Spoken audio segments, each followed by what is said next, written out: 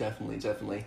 Let's get right into it. I honestly, Ethiopia, Germany, interesting civ combo. I haven't seen that at all this tournament so far. What do you reckon? Germany will be looking to go for more the cavalry-based role, putting pressure on with the raids in Siberia, with the defensive tower may make Germany's time a bit harder. It's actually quite a large map in the team situation. We are playing on the... Are we? Yes, we're playing on the older patch, so we haven't got the new Tangri natives on Siberia. That will have to wait for another time, all you native lovers, unfortunately. Oh my god, look at that game knowledge. It's excellent. Could you imagine I'm if sure he picks Perez... up... Yeah.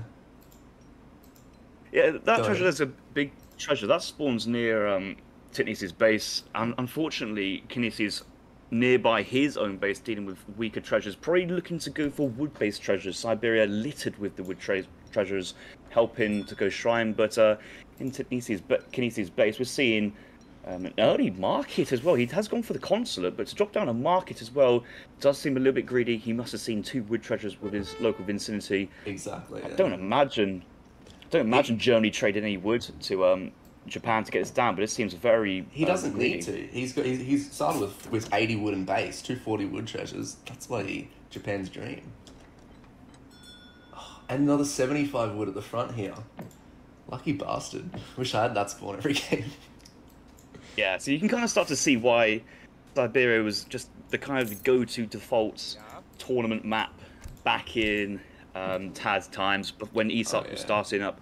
This was the time when most of the newer maps hadn't been created or invented. This was like the default map, like the best of the bad bunch created by the original game developers, and just littered with wood treasures. And then it was like, oh, okay, you can do early trading post, maybe get a house here. You got the outpost to help defend.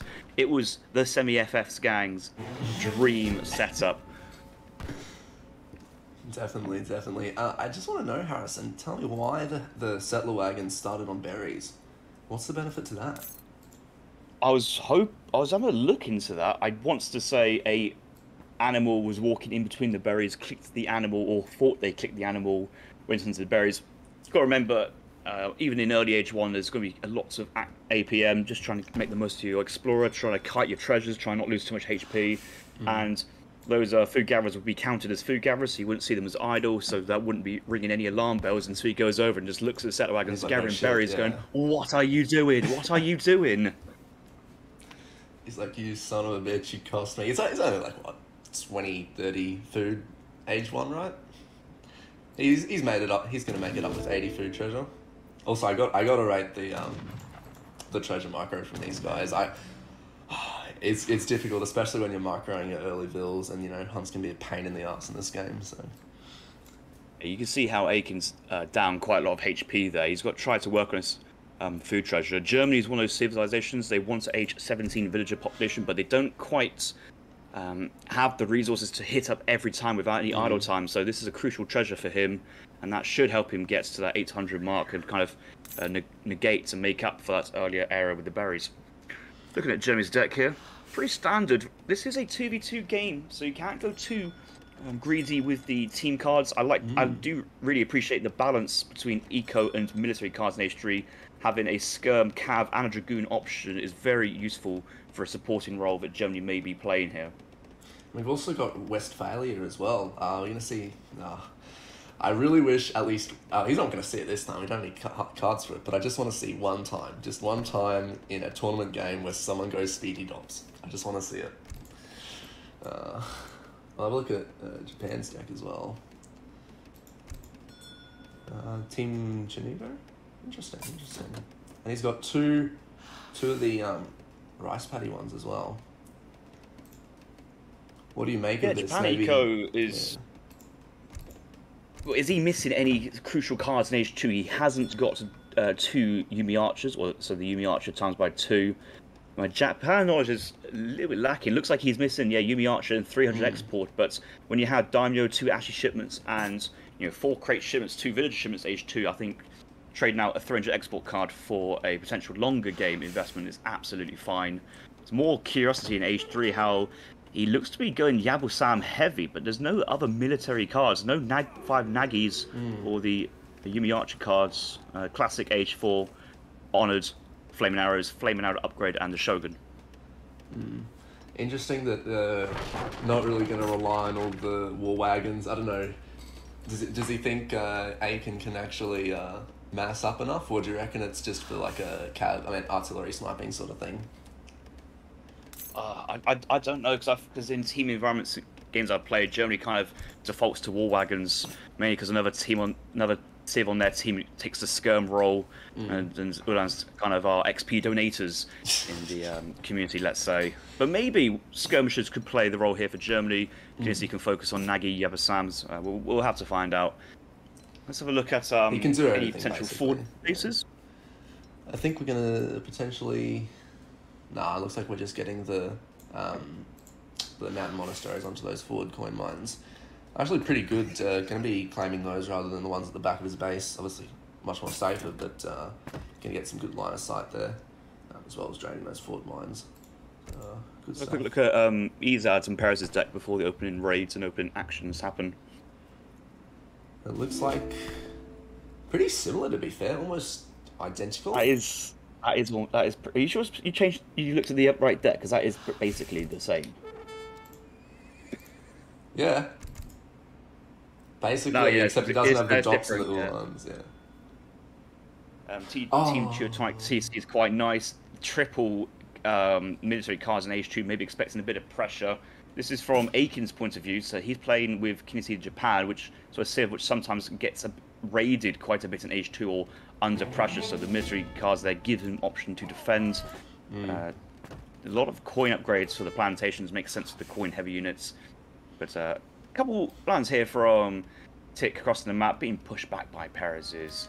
I guess Kenya is nothing too out this blue yet. We do see, I think Ezad Zolan's going into Knesie's base or moving back. I think he's found the Explorer nearby. Knesie's Explorer is under pressure here and doesn't want to lose it. That's big. He'll get the shrine up though, surely. Oh no, he abandons the shrine. That's interesting. You have to. You cannot lose your Explorer like that. And when you have the poof ability, he's got to make it. He's trying to finish off. We've got 2 more coming in. That's going to be clutch. Nah, he's out. He's got to get killed before he poofs. That's dead. That is dead. That's 1 Explorer down. Shrine pop potential here for Japan severely reduced, and more is on the way for pressure. And yeah, so far, nice opening there from Ezad. Interesting. He's going to push him with the Geskenia and try and take this 300 XP treasure. Obviously, want to really deny Germany that one. Yeah. Well, why would you not? You're not under pressure from Tits Orlando because you've got one of the best anti-cavalry muskets in the game. You've got the Chaos ability, so they're actually not attacking. He's just got to kill the Explorer, and he's basically safe. It just raining spears of death from there. It's absolutely insane of a unit, that is. I love how Tits going in and he's trying to like, no, give me back the treasure, but he knows he has to give it to you. He knows he has to concede. He can't fight that. And also Ashy coming out as well, gonna start forcing back the Ulans, at least protect 2 of those shrines up there. Interesting to see if he takes the top hunt as well, potentially. But there's just such a large Ulan. Oh, the monk might get scouted out. Ezad might be diving into Japan. I think he can sniff it. He can sniff it. He can try and find the monk. Oh, he's got it. He sees it. He splits it off. He splits it off. That's on low HP though. Oh, he gets the poof out just in time. We do see Tits trying to snare Ezad's Ulans here. He's got less Ulans here, so Ezad may be tempted to stand and fight back. He realises that his teammates' musketeers are out of position. Notice how both players here are going for a Husk combo, as in musketeer cavalry, hand cavalry combo. Gascony is trying to catch up, but Ashy Garrows with their 4.5 speed. Really efficient musketeers in the team environment on a large map, trying to get across the map at a decent pace, and he could be Perez is just trying to Oh. react. I don't know if to. Would you if force they took the fight or now, just if I took the fight now with the current units, I'd be favouring Perez, but we are close to Kynesie's base for reinforcements. The entire army movements has been scouted out by the shrines, so I'd be feeling quite awkward here from Perez's point of view. You see, he's now backing away even before he's even seen what he has to deal with. But Ezad's gone all the way home here. Both German players here looking to semi-FF, already in the 3rd age. I'm sure Ezad's aging up right now. His cavalry's nice and safe, but I think Perez is like, I need you nearby just in case shit's going down. balls on this mate and taking another coin treasure while they're right. I love that the guest Kenya map is just at enough right now that he's just wandering around the map, you know, just baiting them in, trying to get them to take a fight, and just easily being able to take all these treasures. Just boasting them up. Although the Ulan's going to take a volley as well now, going to weaken them up, and the Explorer going to take an absolute butt ton from these Ashi. I feel like War Wagon would play a massive role here. No Civ really going light infantry at all. Potentially 3 War Wagon coming out with the stable, or is he going to continue patching Ulans? He's got the res for it. You're looking at Ezad's point of view, so northern yes, I knew that. We'll have a look at it. Yeah, here comes the War Wagons. Yeah, exactly. Quite a bit of wood there floating. Is that he sent 1k wood looking to go for a second town center? I do see one town center dropped. Yeah, makes good sense. I think Ezad's Explorer to the north side also looking to drop down a TC on that gold, trying to expand. Germany doesn't really have any other way to expand their eco than making more villages from town centers. I know it sounds obvious, but it's not like but he needs to secure those mines as well. Yeah. Like you can't, obviously you can position your army up there to, you know, deny any raids, but at the end of the day, look how far north it is. It's not like it's a mid-map coin mine or anything, so yeah, town center gonna have to go down up there. Nice little raid here from Tit on the western flank, going past the trading post here of Ezad. That will get scouted, but Guest Kenya's there, ready to intercept, and that shouldn't. It's going into hand combat, they melt! Oh wow. Exactly like you said. The free XP is being handed over.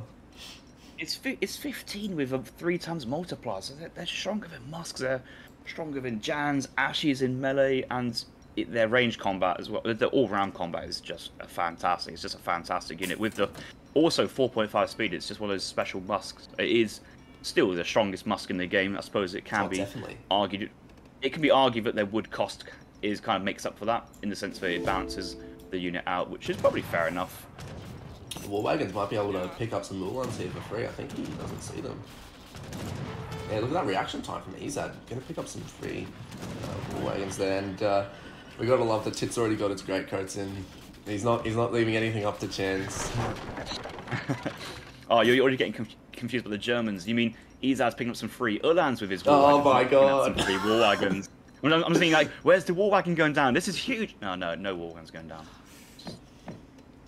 Done it again. Not seeing any skirmishes yet on the field here from the German players, which makes sense. But would you see, obviously, Ethiopia here from Perez? He can go into the Nef Tenyas. Would you carry on with the Guest Kenyas or go into Nef Tenya? I feel like I just switch straight off to Nef Tenyas. I feel like he's got enough like anti-cav. Sort of, like the War Wagon's starting to get batched out. He's got enough Guest Kenyas out, and he is switching straight to Nef Tenyas as we see right now.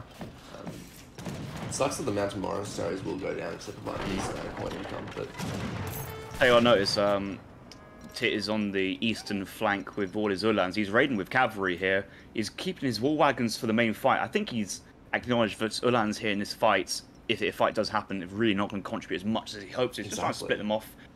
And the only thing he can do is town center. Just is any villagers being produced will just be sat inside the TC, just chilling. They can't get out. He'll take that all the time, yeah. What's that taunt? I'll take that trade. I'll take that trade. I love it. I got to get the ESOP taunt pats on this account. Oh yeah, they're classic, and they have to be treasured for a long time, and they just get better with age. Exactly. They call me Gajalita. I mean, there's plenty of it. It's probably the worst one to pick out, but I'm not going to use the just lost to giant trash can because the game hasn't ended just yet, so we have to wait until that happens. Maybe if Perez loses to a Kynesie, he'll just rage and go, just lost to a giant trash can. Oh, someone's redeemed the Jaws music. Yeah, do you reckon, what's the game looking like? Tit and Kynesie, do you reckon they're going to favour the longer game, or Ezad and Perez with map control at the moment? Can we look at Kynesie's Shrine Pop? He's taken to the score lead at the moment. As the game goes on, I imagine he'll be the one. He's already 200. And he's going 4. Yep. Yeah. As you can see, I can kind of understand that because no major fighting had been happening. There's no real need to train in mass amounts of military units, just enough to feel somewhat defensive and try and dissuade. True. Bit of a fight coming down here. Kynesie moving forward with long-range dragoons. There are a small patch in F10 so that skirmisher switch has happened, but not enough to take on the fight with the war wagons. Kynesie moving in still with lots of vet Ashi. Does have some bestiario crossbows for the Portuguese consulate. No indication that Kynesie is switching into Yumi archers at this moment in time, so they're still going to go for this must-have war wagon play, but a lot of anti-cav here, but not too much damage to do versus Skirm Inf, which could be how Perez is going to play this. Definitely. If we notice, like on the back line under Kynesie's base, Shrines are getting sieged and a few raids coming down as well. He's going to have to pull all those villages off that coin line. That's almost 15 villages and some settler wagons. Luckily, Japan has said we can keep those villagers inside the base. Yeah, I'm just looking at this blue blobs on the eastern side. I think there's a bunch of villains going past a couple of shrines. Didn't see anything doing, but shrines in deep line. There's Shogun there, it's fine. But Kynesie going to move back. Well, there's no need for Kynesie to push too far. Kynesie is in the 4th age. He's sent it in double flaming arrows now, so he has the Shogun or the Daimyo from the age up to spawn them from a forward position. Maybe looking to go to guard Ashi behind us as well. Look at the score difference between Tit and Ezad though. Ezad on 3 TCs producing villagers. No real raiding on his side. He's taken the Ulan advantage. Tit's gone more of a war wagon heavy composition where Ezad's kind of scattered in a few war wagons here and there, but has kept his Ulans alive to just be an absolute nuisance here, trying to raid. You can imagine the trumpet going off constantly. Oh, your shrines are being raided. Your shrines are being raided. Yeah, I know. I'll get to that. It's just going to be so fucking frustrating. But maybe forced at the front here though. Okay. Wagons are free. Ezad has seen the 4 flaming arrows there from Kynesie. He might not dive into there. And yeah, but there's 4 flaming arrows. F10 is at risk here. They can't really stay around. They're going to lose. And somehow, how did no one die there? I know he pulled back. He managed to pull back, but expect a little bit. Now we're going to see. It's still on 1 town centre. Yeah, didn't he? Oh, he did put 1 up here, but it got sieged down. Would you? But what's interesting? He can chuck another one down. You need some more town centres. It's interesting how Ezad with a 3 town centre had more of a military at that moment to try and take that advantage and take down its 2nd town centre, which usually should be the other way around. If you only go for 1 extra town centre, you should have more military mass to take the advantage and punish the greediness. I mean, they really got him contained on the left side here. Look, he's getting a town centre up here to get this far left silver mine, but Monastery on his closer one. That's a pain in the arse right there. Gonna have to be avoiding... I love this push here from Kynesie though. It's 8 flaming arrows moving forward. They're just going to keep charging. Oh, just the damage. 2 war wagons down. Oh, he did get the Daimyo though. Yeah, and you can see that they're honoured war wagons. It doesn't actually matter that no more shipments can be dropped to the Daimyo. He doesn't have any military shipments in Age 4. It's just an honoured. It's just the Flaming Arrow upgrade card, which would be quite nice. But it's like a Flaming Arrow combat and cost. But left 10 years having to be pushed back. Flaming Arrow's getting some good volleys, and when you got 8 siege and with a decent base damage and lowish multipliers, they can certainly pick off many casualties of war wagons as well. It's not like they do 0 damage to other units which aren't artillery, buildings, or infantry. They still do a hefty punch. Yeah. At the moment, oh, there's more than 10 years going down, and I'm worried because the honours actually count hasn't really been touched. It's not going down, and yeah, having to wait for 2 coals come out, but you still feel that 8 honours actually should be able to win that trade. Buildering can actually get picked off here by the war wagons. Does take down 2 flaming arrows, but probably not the best trade there. And they're getting pushed back. A lot of vills getting idled now. Does end up saving the town centre just in time. So the villagers will be able to gather over there. It's the town centre. That's a good exchange there. One more volley. Yeah. There we go.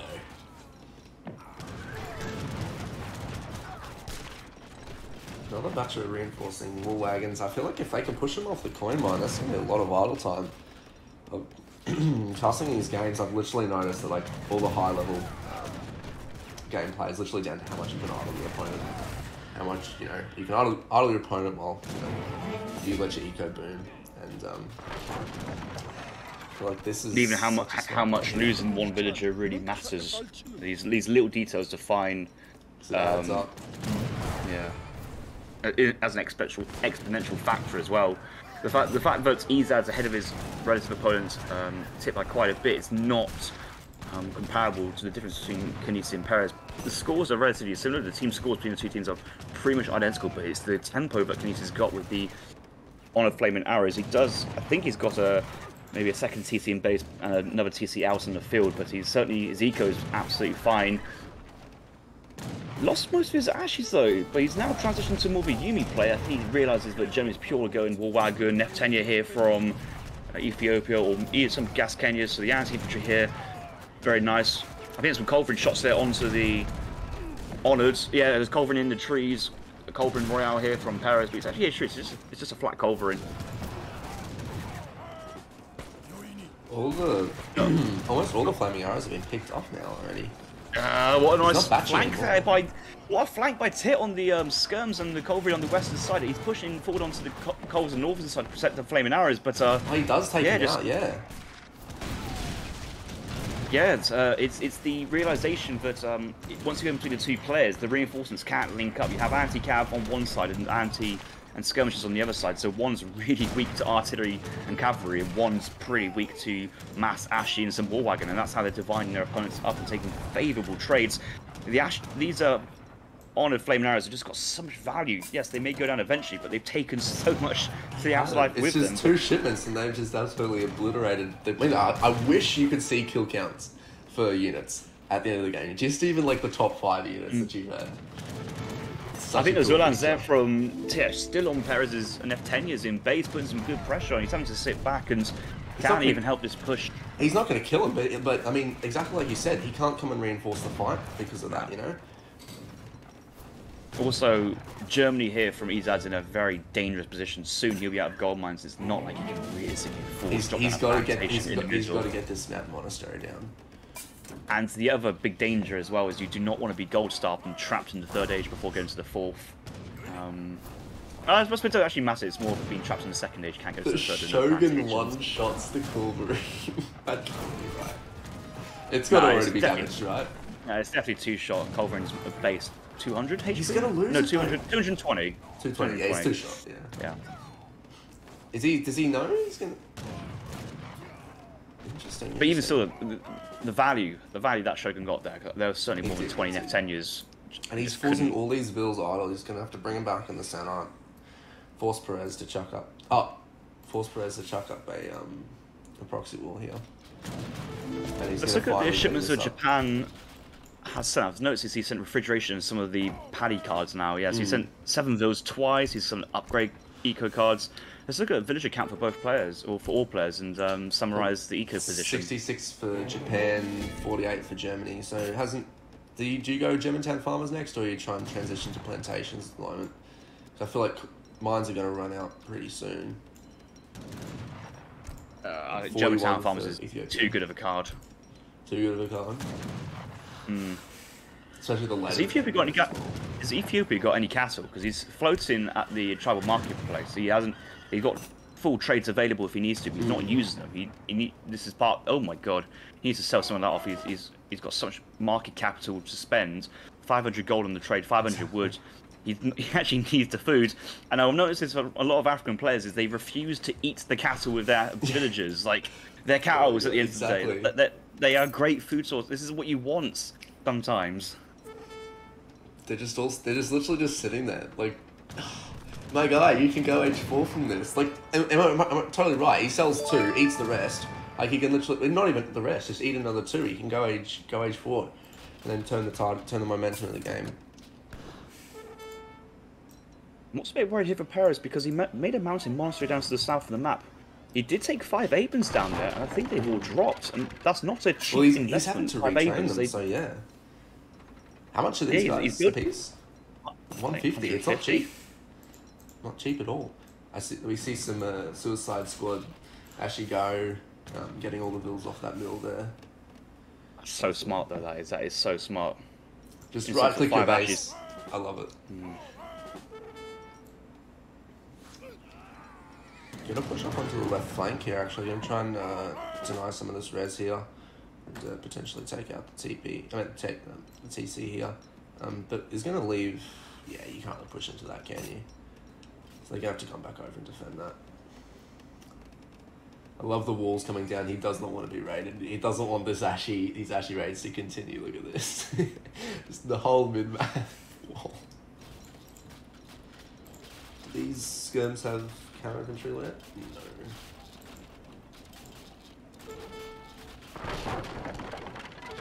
You might find it easy if you just use the right-click drag on the map. It seems like you're just like darting across the There you go. the map in like speed walls. Gonna big fight here. Look at the mass from Germany. I mean, sorry, from Tip. Jesus Christ, they could bloody 1v2 this at the moment. Look at that. Look at the war wagon count and the skirms behind and the Ulans. Shit, that's a great fight for him. He's gonna clean up. He's gonna clean up Perez's army. Flaming Arrow's gonna come and take some shots off the Nef-10 and the war wagons, deal quite a bit of damage. And I feel like he can chase him all the way home here. The Nef-10 and the Gasconia really falling behind. I want to say. Not really standing up to the line of the wagon.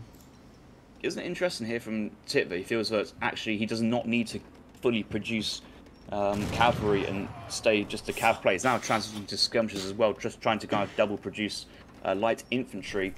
Kynesie is actually staying with the Ashy, so maybe the call has been called to go for Ashy skirmisher play style instead of trying to maybe go war wagon Ashy, war wagon Yumi. But yeah, the war wagons are. They are trading, they're preventing the cavalry threat, but they aren't really being efficient fighters especially in a musk war. Kynesie with the faster muskets as well. He does have the advanced arsenal from the Golden Pavilion, so he can increase his stats to make him just a super efficient units to move in and take on these war wagons. Very gold heavy there for the German player, and they're just marching in. They're having to back. They need some gold to do with the Flaming Arrows just to maintain the trades, and then there's just so much stuff there from scores of peel. So much damage output there. It's more of the damage output that a whole mass of muskets can do in close range. Yes, you can if you go pure skirms, you can do some good damage. Especially H4 muskets. Yeah.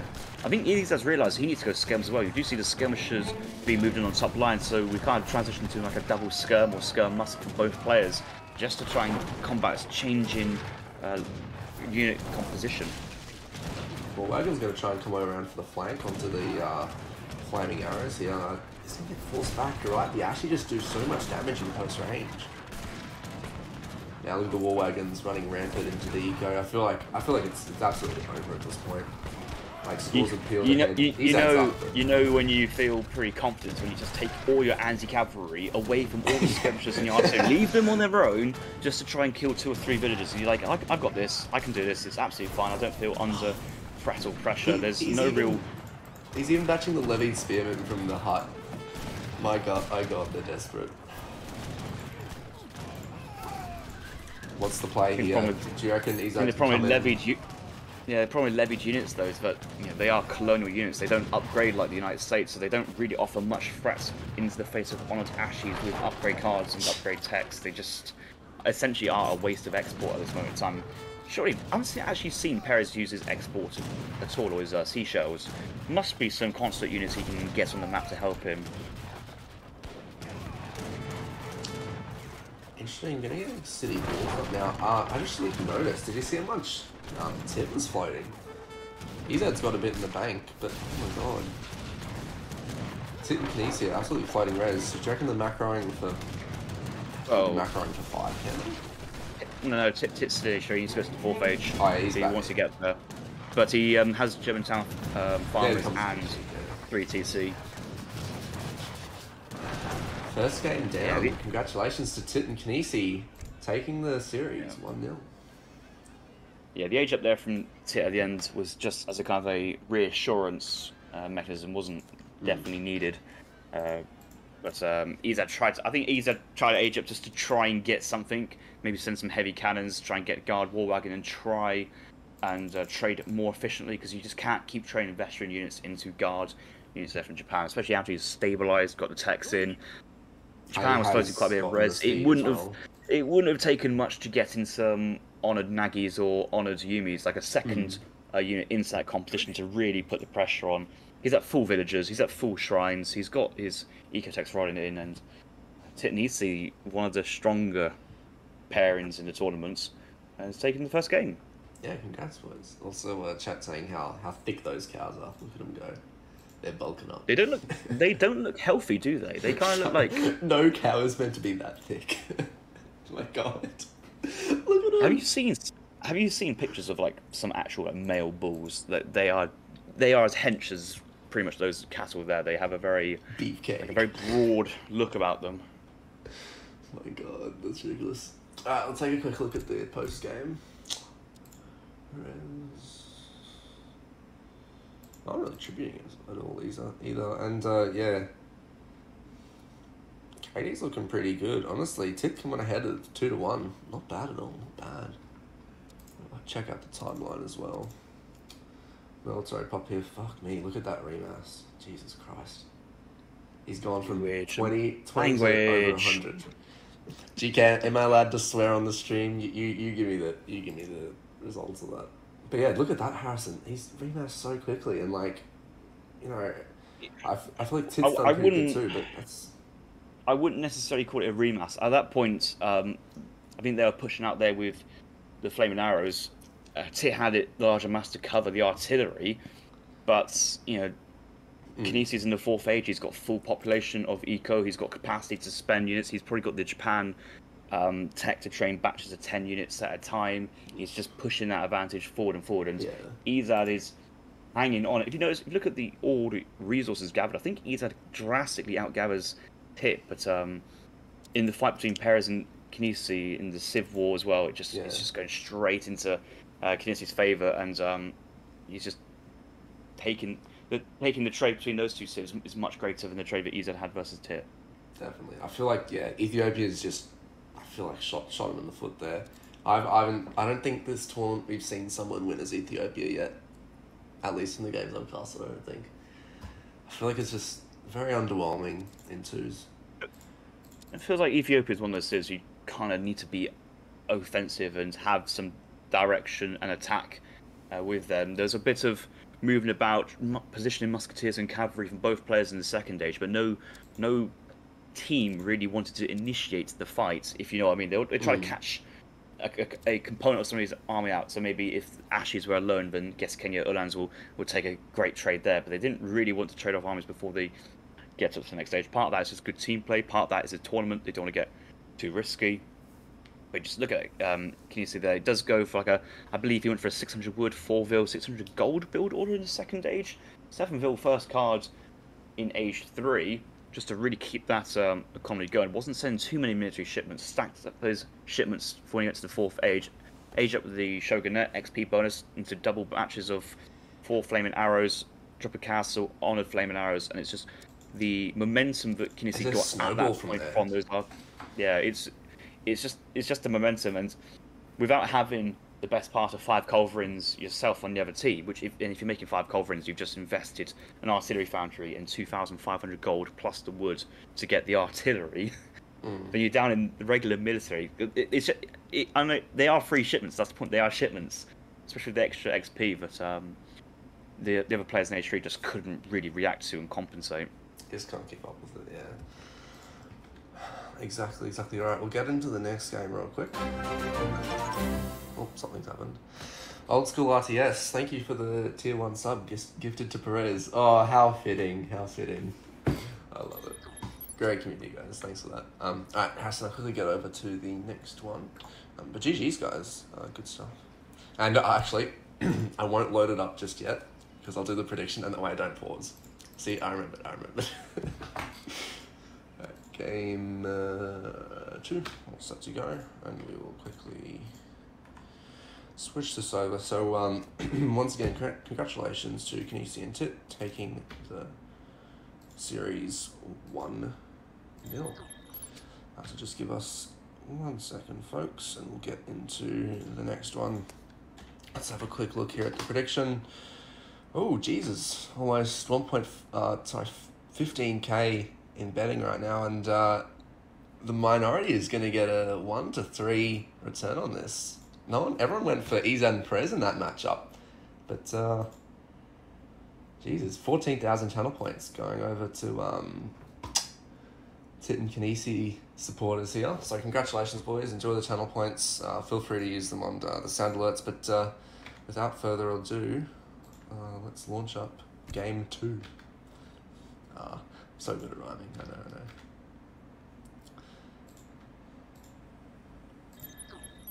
Alright, brilliant. So game 2 here, going to be on Patagonia.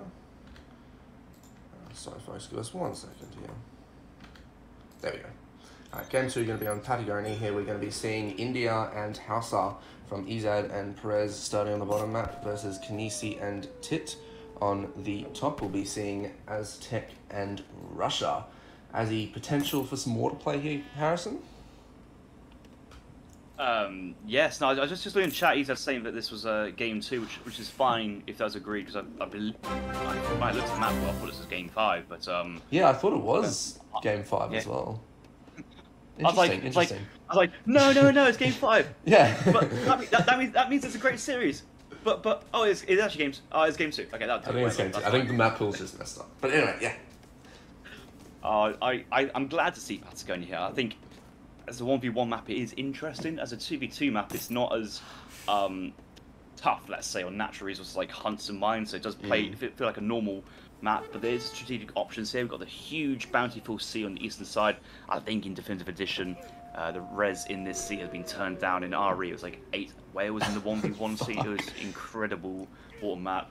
Both teams have access to a defensive 3TP trading line as well, so I'm expecting both teams to work together to get the stagecoach up as fast as possible. And a pond in the middle, you get to see some maybe some frigate laymen, some monitor laymen, some water play, and interesting position here for forward bases, because this is an interesting one. All civs here have buildings which they can place offensive in Age 2, which attacks. We have the agro fort. We've got the fortresses there from Hausa, maybe not the war camps, but they do have palaces and fortresses that extend. Kynesie's got the war huts, Aiken's got the blockhouses, and we might see just 4 buildings on top of each other, span right in the middle. That would be classic if it was true. Definitely. Don Artie asking for the fish count. What do we think here? Looks like, what's the fish count, Harrison? I'm looking at. I'm going to estimate there is 50 regular fish on the east side. I reckon 50 pods of fish. I reckon you might be right, because look how many there's. Like, it's like all here, all clumped together. Also, real quick, old school RTS. Thank you for the tier 1 sub gifted to Ezad. Enjoy. Thanks for the support, guys. In case you're coming out, before we get into looking at decks, I would like to hint at an upcoming tournament that is sponsored by Microsoft. I hope you guys are following that. Won't leak too many details, but let's just say it's a bit of an old school tournament. So you might want to do some research on that and see how Microsoft is supporting the AoE 3 scene. Gonna explode soon. That was the worst way to plug and announce a tournament by saying, might be a bit old school. Take a look for yourself. I can find out. I bet you that's code word for I don't actually know what's going on. So Microsoft has contributed to a 1v1 tournament with a total prize pool of $6,000. There will be qualification events with the main final event, including 8 players who will fight out for the prize money. I don't know full details. I only really found this out on this week as well. I was like, wow, that's amazing. So we'll find that out. It's going to be 1v1. It's going to be based around the King of the Mediterranean downloadable content, DLC. So to participate, I believe it is a requirement to have access to the King of the Mediterranean DLC, as the civ rules will be based around the inclusion of those civs, i.e. Malta and Italy in the 1v1 environment. So there'll be plenty of extra civs as well, and probably will be featuring all on the European maps. So we'll see plenty of new treasures being taken, new natives being used, especially now with some of the more interesting native mechanics, which I'm thoroughly fully board with the decision there. I'm very happy and pleased to recommend that for competitive gameplay.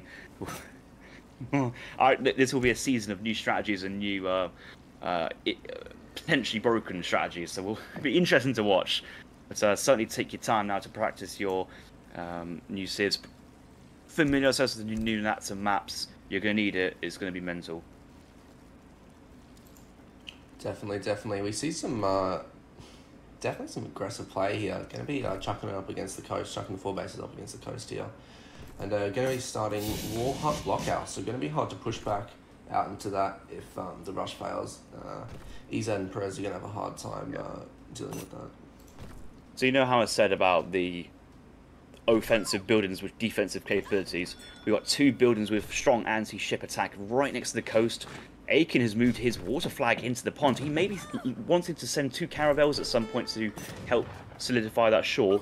But what he's done very well as a team is they've kind of gone in between the 2 bases of Perez and Ezad. Ezad's gone his aggro forward. They're looking to take the kind of middle map, that middle channel. But actually, the aggro fort is kind of on its own. The town centre from India is unprotected. Perez is kind of cut off to the side. And Kynesie and Aiken here looking to really direct and dictate the pace of the game, where they want to push, where they want to attack. Ezad's just thinking of, why is my aggro fort here?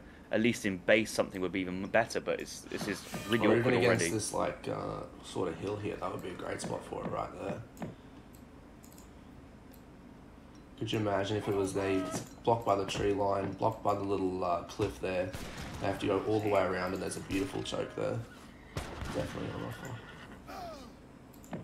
Tit's making the early mistake of going cavalry versus Hauser. There's nothing which can beat the Javelin Rider, a very well-designed, balanced unit. Not at all overpowered and strong. Not a mobile Dragoon unit in H2 with a 45 hand attack versus cavalry. If they do get into hand combat, nothing out.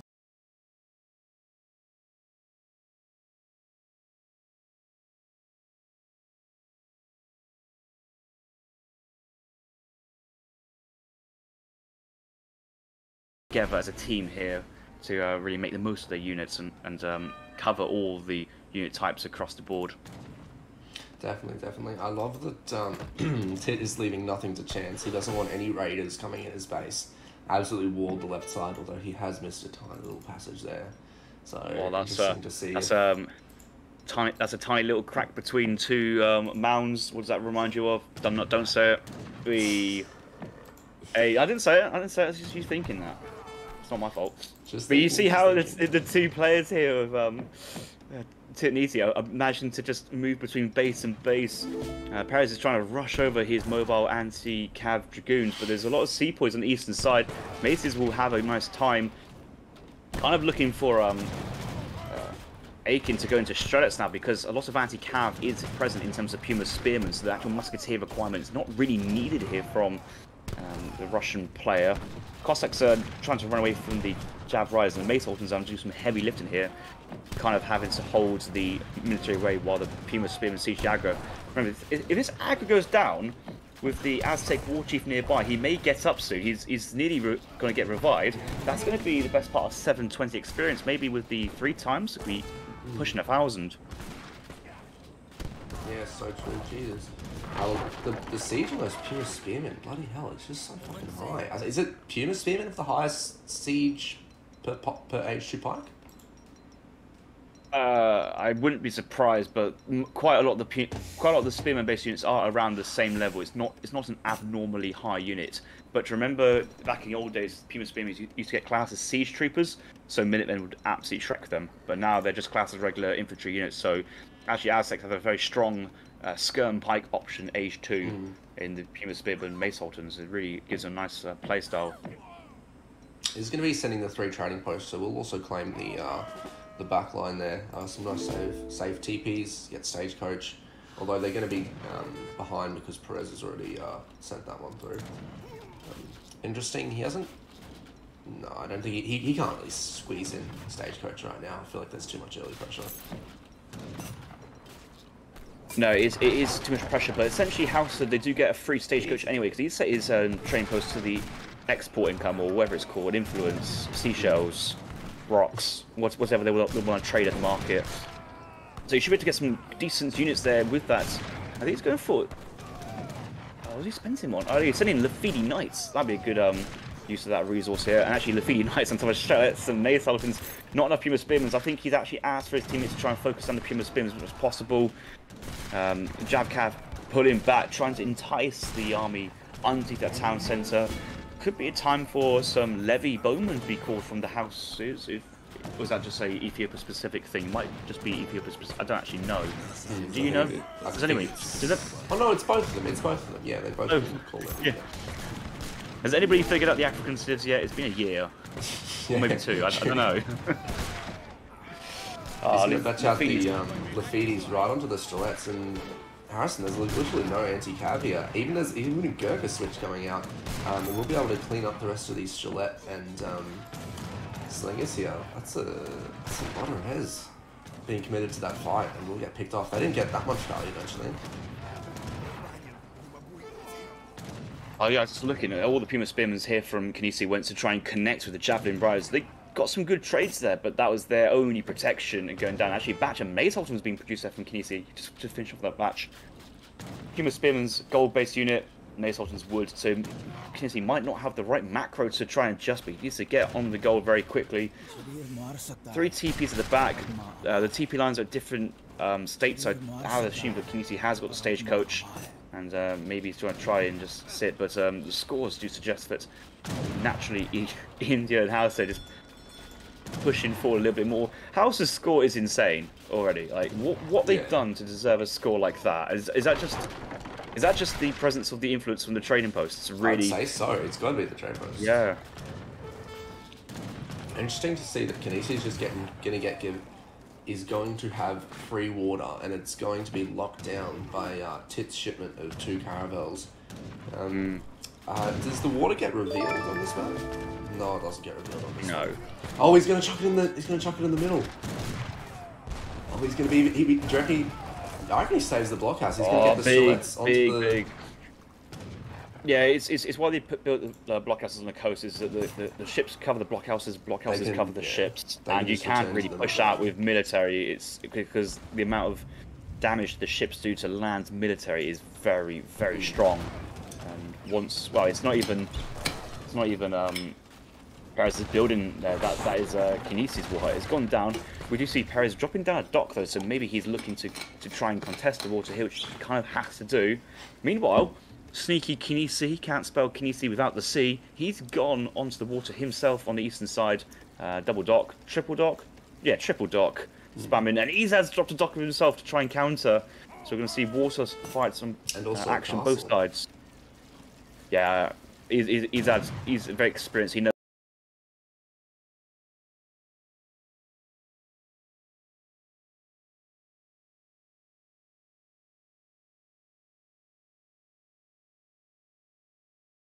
No, it's Pirates of the Netherlands. What do you think? Pirates of the Netherlands. Clark. Oh yeah, hey, that's the new dad joke. What do Netherlands pirates say? Clark. Thank you. We are gonna see. I feel like if he chucks it, yeah, he can always just do like a quick 1-2 behind the wall. With the caravels there, so I think, like you said, like they can't push this position. They literally just can't push this position. Their best bet is just force them off water and take the right side of the map fairly. Now the javelins will siege down the wall and charge in, potentially try and catch some fills off that are away from the town centre, but he's done a good job at hurting, and they're all really under his town centre anyway. There's no blockhouse at home here for Russia, so he's tried to secure that middle map position. And Perez has done the smart thing, thinking, do I take on a defensive position backed by caravels, or do I just go around it? He's gone around it. He's in the base, putting pressure on the eastern side with the Ezad. Dual push with the infantry and caravels and buildings. Like if you're going to take on the water, there's 3 components: buildings, ships, and land military. You need to push with at least 2. The fact that he's got all 3 of them there, Kynesie's going to have a very hard time defending because he can't really attack with just naval ships, because the buildings and the caravels will just dunk, and then the infantry just siege the buildings for free. It's really good play there, that is. I I feel like if he can, he's on for a warrior respawn. But after this, if he can get some XP out and then get the water dance going. I haven't noticed it. What? This must be like the most pointless bit of developer time. They've redesigned the Team 3 villager cars away from what the villager icon is. Like, you don't need to redesign a Team 3 build card. It's all the team cards got changed. Yeah. It's so annoying. What was it called? Is it not Team 3 Vills? Is it Team... Oh, yes. Oh, just imagine Tit going, Kynesie. We need... Call the Capuli. He's typing it out. What? Like, how do I spell it? Call the Capuli. How do you spell... What is that? How do you not know? It's as if you play, you know the cards you have. The Capuli. Send the Capuli in. The what? It's like, is that an ego? Is that an infantry or what? There's a so lot of these confusing, changes. Yeah, there's a lot of these changes. I just don't... It's not in the interest of the quotation marks consumer or gamer. It just is just adding more layers of just confusion to what's already is. I looked at the team scout picture from Russia. I was like, what's this card? Is it a new card? I've never seen this card before. What is this card? Oh, it's that card. Here it comes, Harrison. Water dance. These caravels are going to get eaten alive. But that's their... Is that a siege attack? Or because infantry can still push and do some good damage. I don't think they... Oh no, because it's the war dance. It's all damages. Aztec's one of those civs. It's just incredible. But this should be a decent trade with the two caravels, the two councils, 3 caravels. Oh, this game has got more legs to it. I guess that they have held on. The score's still heavily in Perez's team advantage, and the canoes here, they won't be enough to break everything down. Just the 4 caravels that train very well. Does Ezad have naval combat in his deck? Oh, let's have a quick look. He does. He hasn't sold it yet. But he's actually agent for the 3rd age, so his first card will be the 2 siege elephants. Yeah, you can just chuck that on the coast and then deal with that really easily. I love the counter wall here on the corner as well. He's gone through the gap. He's gone through the crevice. Oh yes. Perez has found the crevice. Let's all cheer for him, boys. Let's all cheer for him. Hooray! What on? I love it. I love it. Oh. So That's Harrison, such an empty moment that is. what from Kynesie and Tid's perspective, like what do you do from here? He's sending the 2 siege elephants obviously, but do you try and push water or do you just, you know, do a mini 1v1 for the whole game? Oh, sorry, 2 1v1s. Well, Kynesie's kind of forced to defend waters. He's invested far too much into it in terms of boats and canoes. And I think if they look at the scores, they realise that if they just transition to land from here and abandon the water, then the game's pretty much lost anyway. So he needs this to win. He needs to take on Ezad here, and if Perez comes to help out Ezad, then that opens the door for Tit to kind of do some nice counterplay. We do see quite a bit of mass on the left-hand side. Russia has pivoted across to the west. Strela and Musk's hold him back. Jav, Cav, and Lafidi quite nicely. Both Perez and Tit in the 3rd age. Only 1 town centre here from Tit. 2nd town centre down here now for Perez, but with all his extra influence, those Lafidis are pretty strong. And what's he spending his influence on? Is it just Tex? Is it more? Is it other natives units? Because I'm sure you age up with like send in like native units, like maybe like elite Berber camels. Berber camels versus Russia, deadly. Could go for, was it the Cannoneers or the Sudanese or Magadais? It could be. I'd want to know what he spends in the influence on. I wish I could see the text from the players. Yeah, just see exactly what the options are. Anonymous, thank you for the cheers. I feel like that might be GK. But thanks guys for the support as well. You're gonna start forcing elite Lafidis on Colonial Musketeers and Veteran Shrelet. Oh no, this is a good fight here for Hausa. Yeah, Minutemen might be cool, but I'm not going to really help too much. There's quite a few Fulani archers in there as well, and Musketeers on the front line trying to get engaged. So they will take some good damage here. More Lafidis coming in, and Strets just now unprotected, and that mass is going to go down. Ezad is too pinned on the right side. He's starting to put pressure on the wall. He's actually cleaned up all the docks, so there's no more canoes coming out, and all the fishing boats are starting to get exposed to him. Actually might go for the frigate option here instead of the siege elephants straight mop up the water, but Kynesie can see currently the Perez reinforced with slingers. He's got some jags popping that he batched out from the big button, but other than that, he can retreat to the dock though. I mean, to the caravels. Yeah, I think those caravels need to be brought over a little bit earlier to help out. They've kind of been chilling mid-map for far too long, and the score difference here, nearly 10,000 points between the Hausa and Russia, and this 1v1 is looking very dire from Russia's point of view. Still only on the one town, so he can't really afford. He's got villagers right next to the army here, so he has to defend his to take this fight to protect his villas. The party boats come out and will take a good exchange here. They are taking double damage here from blockhouses on the eastern side of the pond. They're still up, remember. They do massive damage. I don't think the party boat is a siege ship, so they're taking full brunt. That caravel go down, he's going to retreat back to the dock and heal up. Oh, no, that's dead. That's dead. Bye-bye. There you go, last shot gets it. Still age 1 slingers. Do we see a transition to Eagle Runner Knights maybe, or what would you suggest? Yeah, there we go. There's nothing wrong with going Eagle Runner Knights. It depends if he aged up with the 2 Noble Huts. It's one of those age ups you usually do, but Kynesie here might have gone for the 2 Noble Huts being thrown down. Or yeah, he went for the Elder, I think. His age up.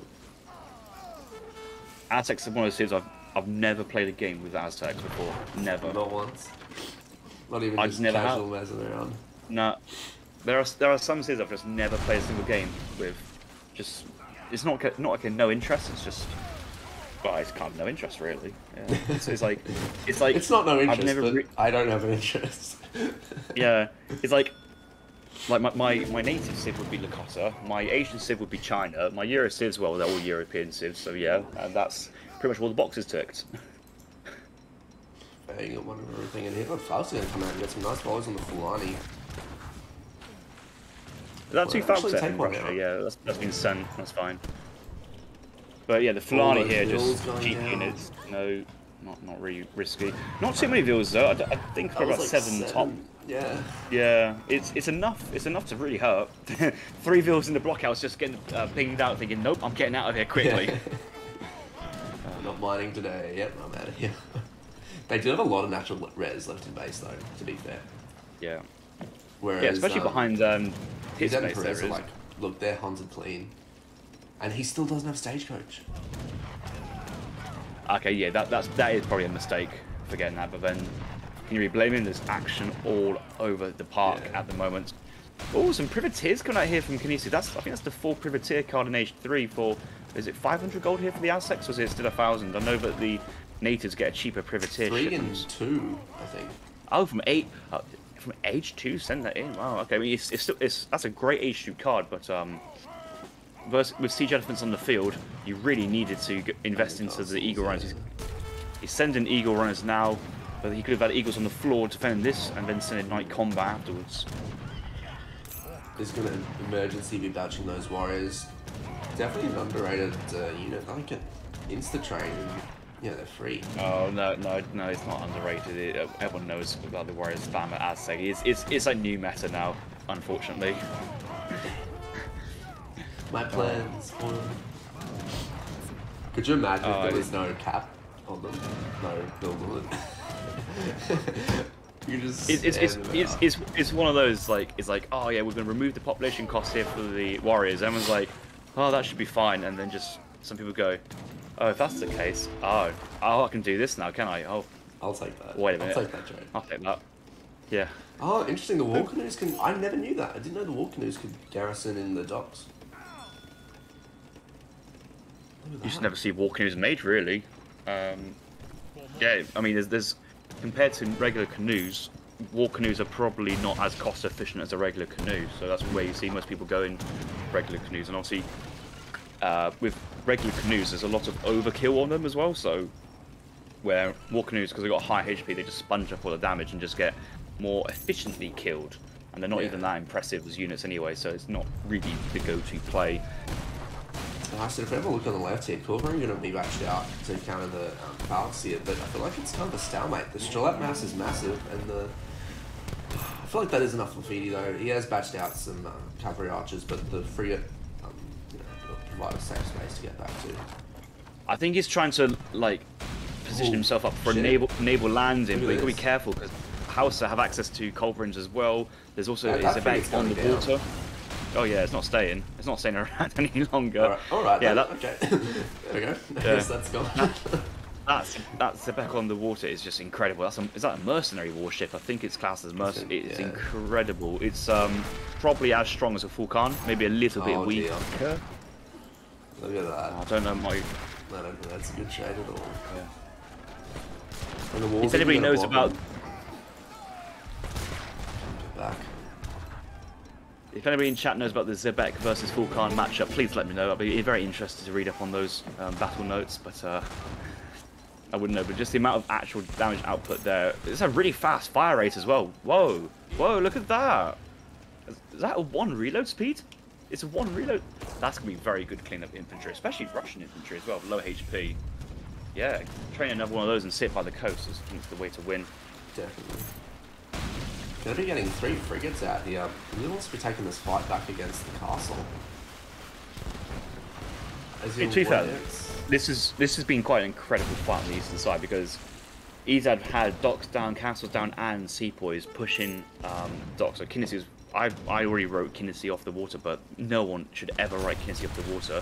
Came back with a huge army to then, and he's still gathering down here as well.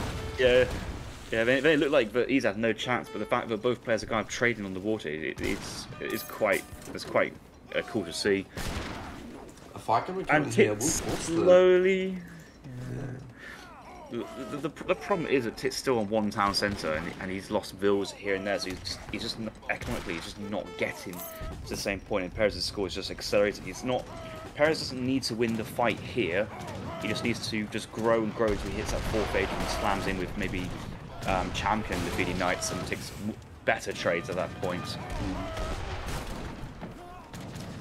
Here come the warriors again, getting emergency batched out. He's going to stay slingers as well. I think that's a fair play rather than going hang on the knights at the moment. I feel like the water is now securely in his hands as well. It makes sense to go warriors here because it's not like if you go war dance, it's not like you're boosting the attack on many units. It's only like 10, 15 on the map. So having those extra warriors there to soak up. And he's going to use the arrow knights to snipe the siege elephants as well. That's such a class play. Oh, ouch. Take the shots. One siege lady goes down, but this siege is still up. Okay, that's a lot of damage. That's more than I anticipated. Yeah. That's not the arrow knights getting bonuses versus artillery and light cavalry. It's just the artillery, isn't it? Okay, that's fair enough. 60. It's huge. Yeah, but it's usually most artillery pieces have a 75% range resist. So it's actually not the damage attack, it's ranged attack. Yeah, so he did resist that as well. Yeah, but siege elephants don't have a 75% range resist. They just have high HP, and it doesn't matter. Like it doesn't compared to 75% range resist. What they have is negligible in that. So the damage output there onto siege elephants is actually quite strong. Very impressive to see.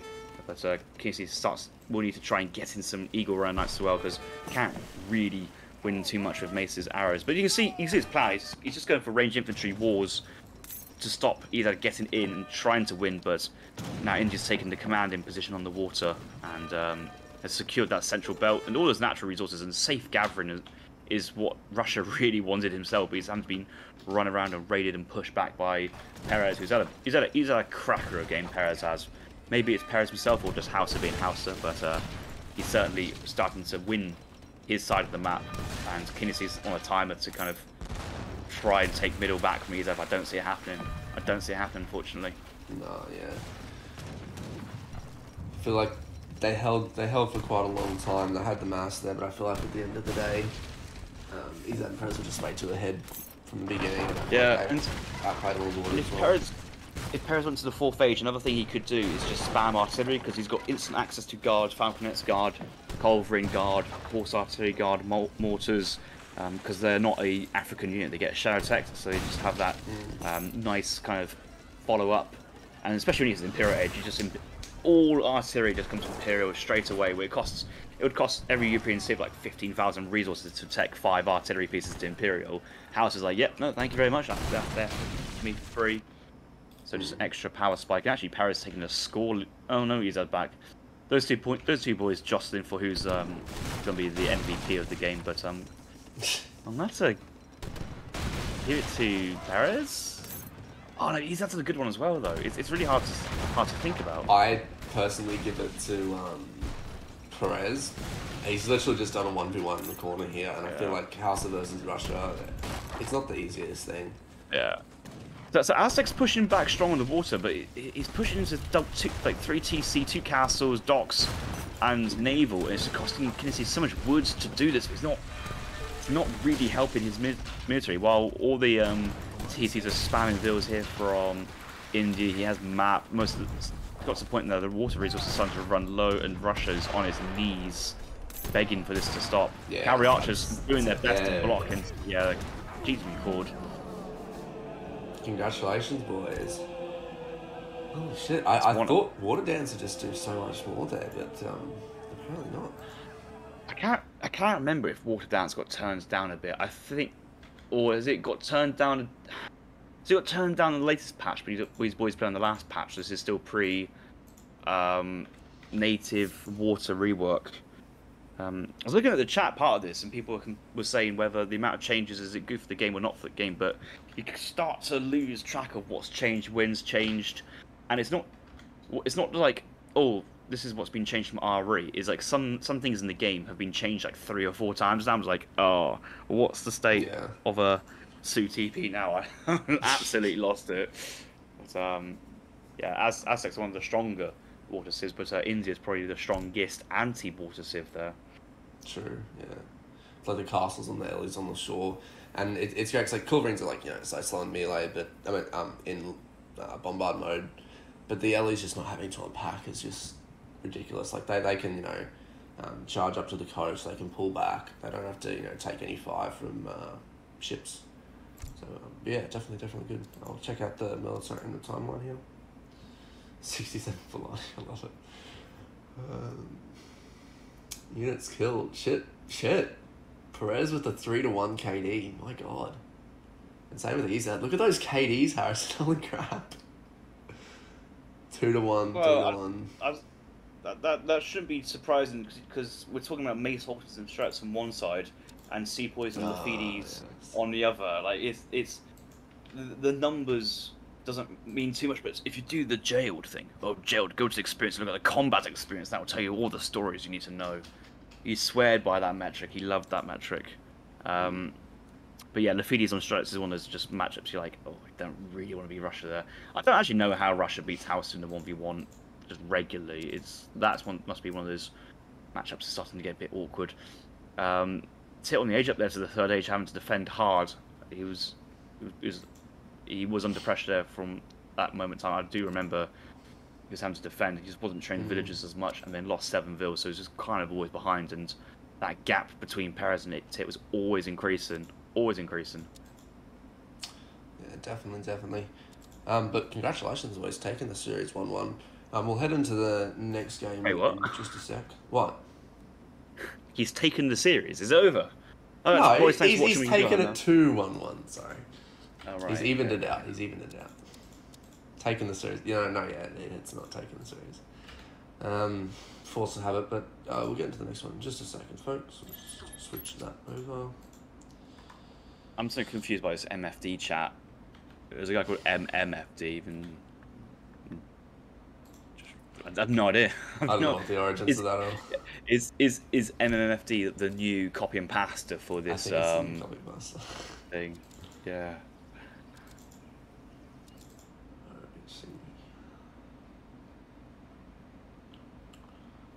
We'll pause this one. There you go. I'll quickly get the prediction going and the selections here. So what did we just see? Kynesie and Tits with Azzy. I'll just get Shaman to do predictions and. Yeah, GK, can you do predictions for us, pretty please? What do you?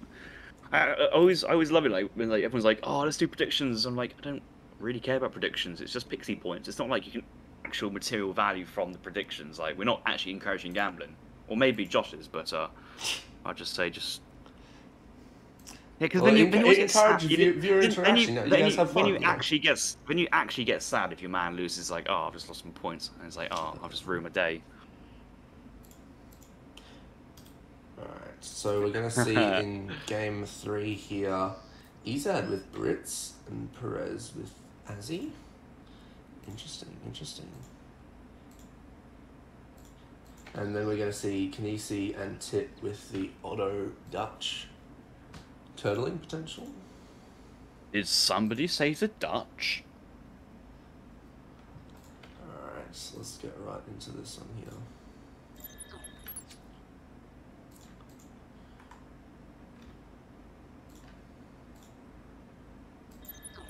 Brilliant. Let's kick it off. On Punjab. You can see Tit as the Dutch spawning Oh on the my right-hand god, side. Josh! What? Josh, What? it's pronounced Punjab. It's not Punjab. The YouTube comments will rip you for it. Punjab. They'll get annoyed if you didn't call it Punjab. Oh no! I always used to love going over like YouTube comments and people say like, "Oh my god, you said my province wrong. How dare you?" I'm like, yeah, do I give too much? Don't care. Nah, not at all. Right, do you want to introduce the players where they're spawning? Or should I do that one? Kynesie going to be spawning in the bottom. Going to be great for him. He's going to have not. I feel like every time I spawn on this map, I'm like, I'm praying as Otto. Don't get the top spawn. Don't get the top spawn. Don't get the top spawn. Because the TP line on the bottom is just so much easier. It saves so much walk time as well. And we're going to see Dutch on the northern side of the map. I feel like this is going to be good because if Otto does get pushed at the bottom, he can always get some TCs up at the top side of the map. And having his eco diversified means if he's going to be hit hard in one spot, not a lot of vitals are going to... No, there's not going to be a lot of vitals present. I think they're going to fight over this 100 food here, but we'll quickly check out Perez's start. Not that quite yet, but going to be spawning next to the trade route, maybe 3 TP shipment. We'll be able to claim the Senator and a native post at the top. Who's got the result of this treasure? Sid going to come ahead there. Definitely going to help out Dutch for 100 food. Not going to... I feel like they don't really idle much, do they, though, anyway, in age 1, if macroed correctly. And we'll check out Ezad's Brits at the moment. Going to be opting for 3 vills first. No Virginia company. Rangers, maybe, Harrison? I don't know. I want to see it. I've never seen it. I still haven't seen Rangers being in play because the other thing is Rangers are pretty decent versus heavy infantry, but not as great versus skirmishers. And versus a Civ combo like Otto, Dutch, I feel you'd rather have longbows than Rangers. If Otto does go for Janissaries, then you've got Perez there for the Mace Sultans. And Janissaries are not great versus cavalry as well, so Ezad could just fill a cavalry player role. It's hard to say in that sense, but I don't. Let's put it this way, I don't expect like H2 rangers from the advanced church opening there. Yeah. Check out Dutch's deck at the moment. Looks pretty standard, at least from my point of view. Does have an extra. I don't like it. I don't like it. He's got no 700 food, 700 gold, or 4 vills. Now, I'm not saying you need all of those cards, but having you kind of for 1,000 coin. you kind of need 700 food or 700 gold. And in the Dutch games, I would prefer 700 food because 700 gold, when you send it and collect it, chances are you always overgather for your age up. So gold can be used for training larger batches of skirms and Huss age 2. I don't think he needs 3 mill cards, but I appreciate no royal mint. That's a mistake I see a lot of players make is having royal mints in your deck, thinking, are you actually going to be putting villagers on plantations when you've got banks and factories? Just have your vills on wood and food instead. Never need to make a plantation as Dutch. It's just not part of the Dutch vocabulary's plantation. Yeah, true. We'll check out we'll check out Azzy deck at the moment. Triple farm techs as well. Oh, sorry, 4 farm techs, and looks like we're going to be seeing some Eagle Runner Knight play. Definitely stacked. heavily in its favour there. We're going to see Harrison, your favourite card, Team Kapuli. No. My favourite card is Pioneers. Every villager needs their great coats, and once they have great coats, they need their Pioneers. Frenchville Rush, maybe. Interesting. He's going to send Kalkamak. Did that come in before the age up? Did you see? No. Before, I mean, he's already sending it, so does it not affect the current age up? It does, but I'm interested if it arrived before the age up got queued. No, age up in queue. No, it should. Does it not affect while it's being teched? Because quite a lot. Yeah, no, it doesn't affect it. It's all. Yeah, because quite a lot of these other cards they do it while researching, like Virginia State Assembly.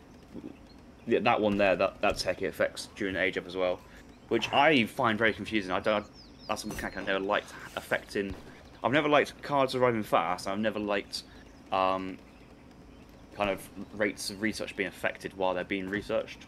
Because it doesn't happen with artillery training, infantry training, artillery production from the factories. It's just one of those things. It's your next thing always gets speeds up, but it just seems for some reason its age up's like special consideration there. And it's when things.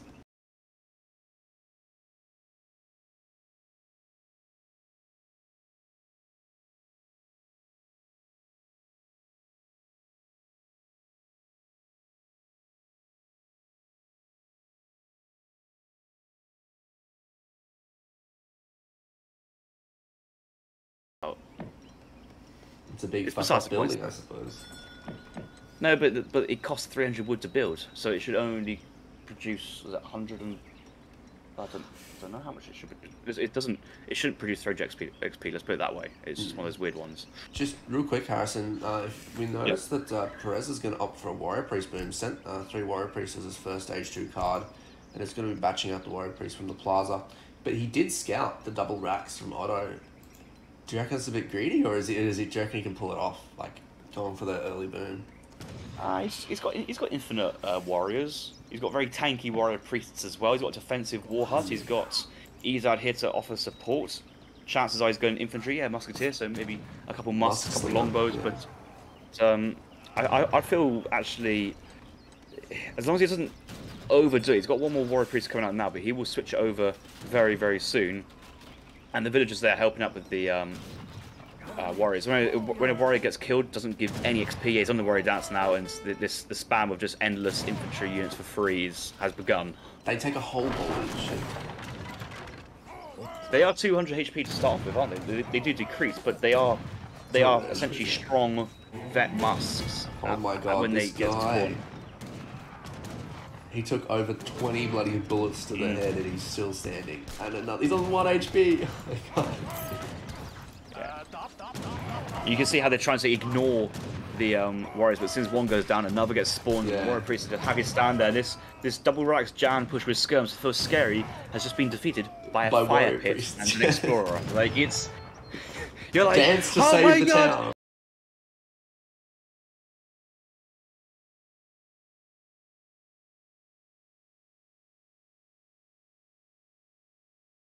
10 in Team 3 vills now because he's a top lad instead of maybe like 9 Mace Sultans, which probably would have been the smarter cards to send at this moment in time. Oh my god.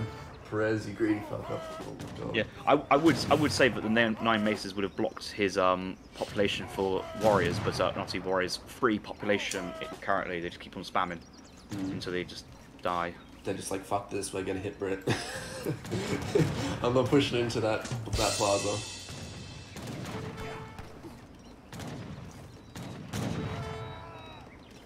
It's going to be picking up a few vills here as well.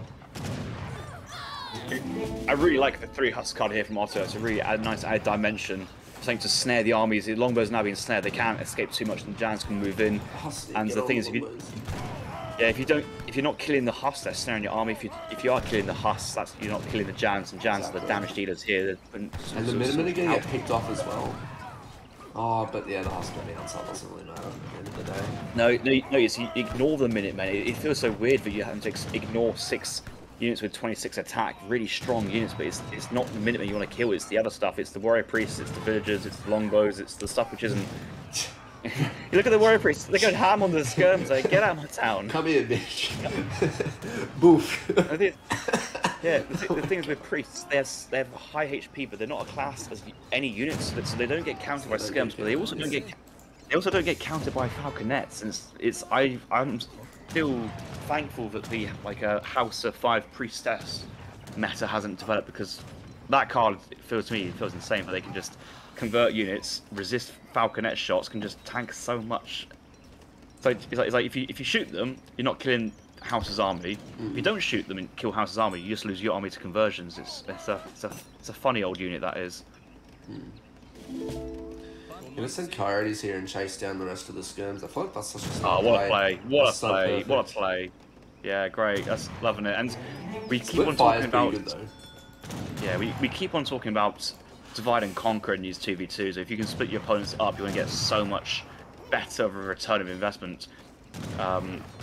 Pitt's job here, Aiken's job, was to keep the Jans covered from other heavy infantry like musketeers, pumas, trade with longbows and maces. But the fact that he had to kind of go down through Azek's base, and I assume that all of Jan's from Kynesie when topside just got cleaned up.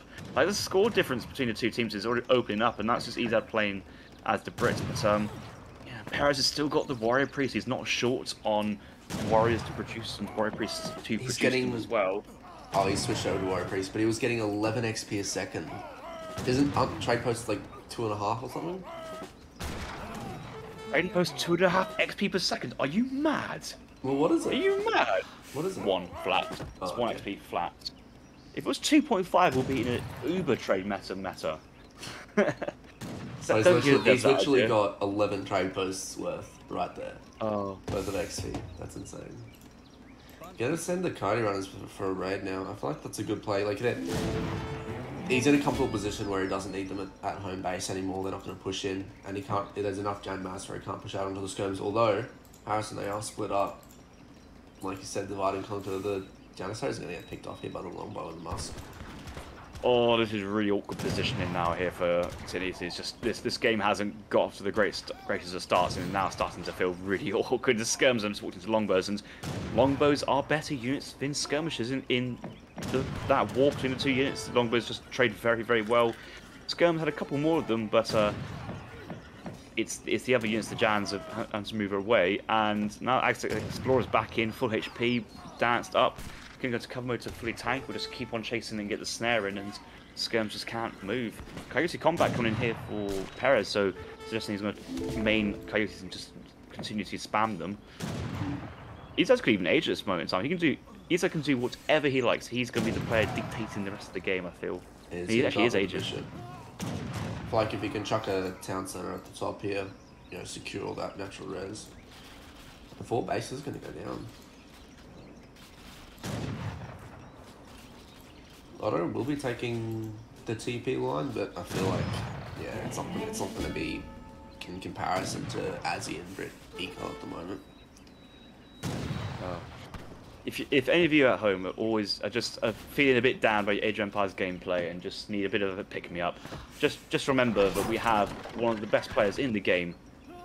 Kynesie has gone for a double rack Jan rush in a tournament environment. Like, even the best pull out like the PR20 strats of double racks Jans. It's strong and effective. It's so simple. You're insulting the PR20? Jesus. Oh yeah, I mean, that's a bit rich. The PR20 gang on RE are a special gang, like filled with special people, and that was a club that I was part of once, and on some days still am. How do they come back from this? Do they boom themselves, or they keep applying pressure? What, Kynesie tit? Yeah. Kynesie's basically got to stop making Jans. He's got to have enough Jans to combat any cavalry threat. It's the skirms going to be trading. Both civs can get up, but they shouldn't get up together. And yeah, the coaches going to put the skirms here. And the thing is, because they're not the same units from the same civ, they actually block each other and try and move out of the way. Actually sending in 8 pikes here from Tit as well, which I'm not too sure really want to. They're still committing to this full age 2. That is some husks here from Dutch as well. No intro. This is strange because we've got pikes being sent here from Tit, forcing the push, but actually have also agent behind, so it's a bit of a mismatch on what they want to do. And now Ezad's up to next stage. That town center's up. Yeah, if Kynesie can drop down, some town centers, research the faster train techs, and kind of go for more of the build orientation. Otto is one of those that can just outscale the game, and recently we do see Otto usually have the most eco in these team games, which is find it kind of interesting. Tit's score is pretty good. He's playing Dutch and has options to just add to banks to just increase his eco at that moment in time. But this extra last minute or 2 minutes of just trying to continue this H2 push has really hurt them, I feel, because he's untouched, he's unchallenged, and he's into the third age with great eco, more eco with the town centre age up. Can get the techs in now and can really push his advantage. And raid topside Coyotes on Goldmine. Oh, I feel like that's a game. Has he got his great coats? Has he got his great coats? I don't think he. He doesn't. No great coat. Ah! Oh. What's the count going down there? That's got to be like 7, 8. I'm gonna spam my rip and no great coats on modes. Get it. Oh. The thing is, the Dutch usually have a market as well. It's just one of those. It's just as Dutch, it's get your hunting dogs and then get your great coats and then. Oh, he doesn't have a market, does he? He doesn't have aggressive. a market out. How do you play Dutch without a market? 13 minutes. Oh, that's so. This.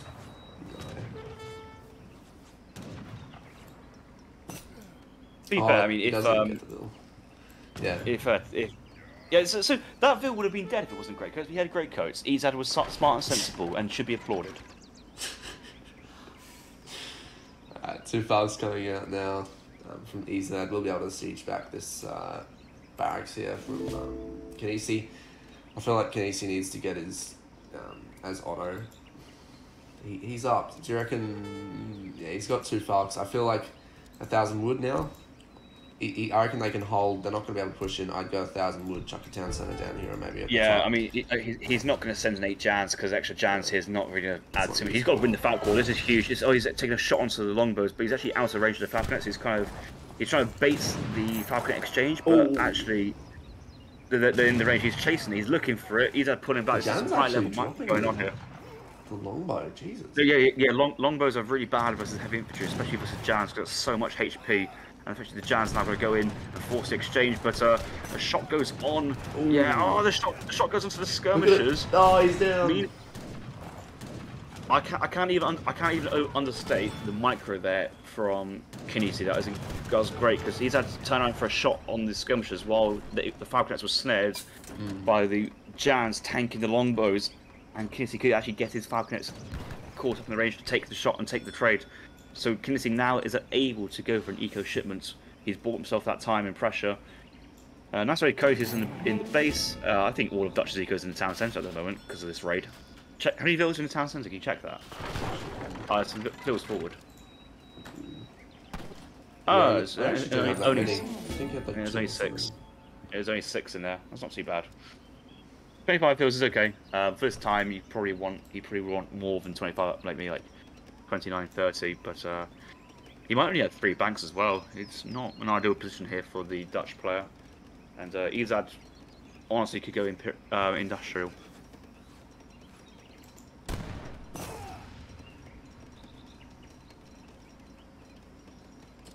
Infantry combat, that's standard stuff. Yeah, you can play in skirms. Please. The town center's coming in from Otto.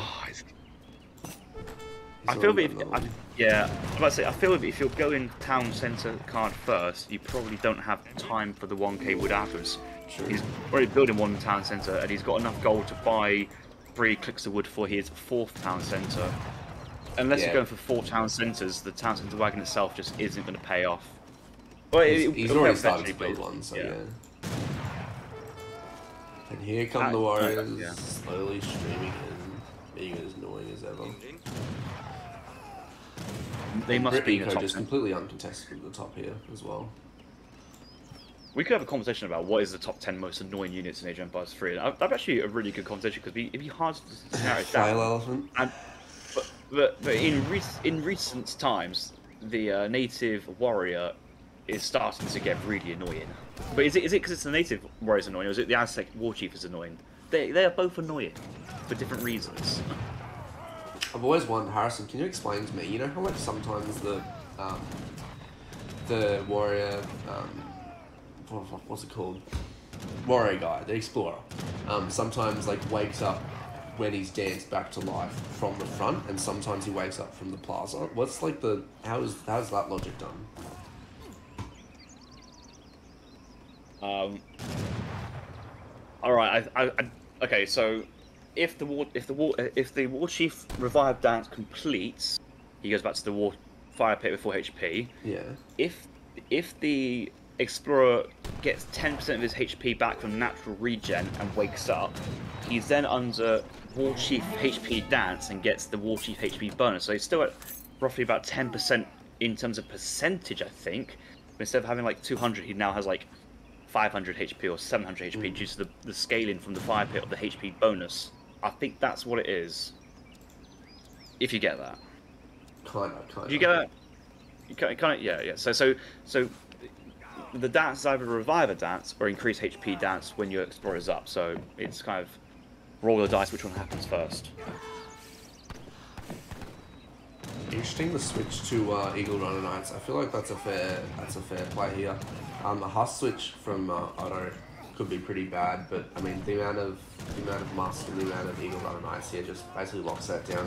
He's locked into Jans, potentially Avis, maybe.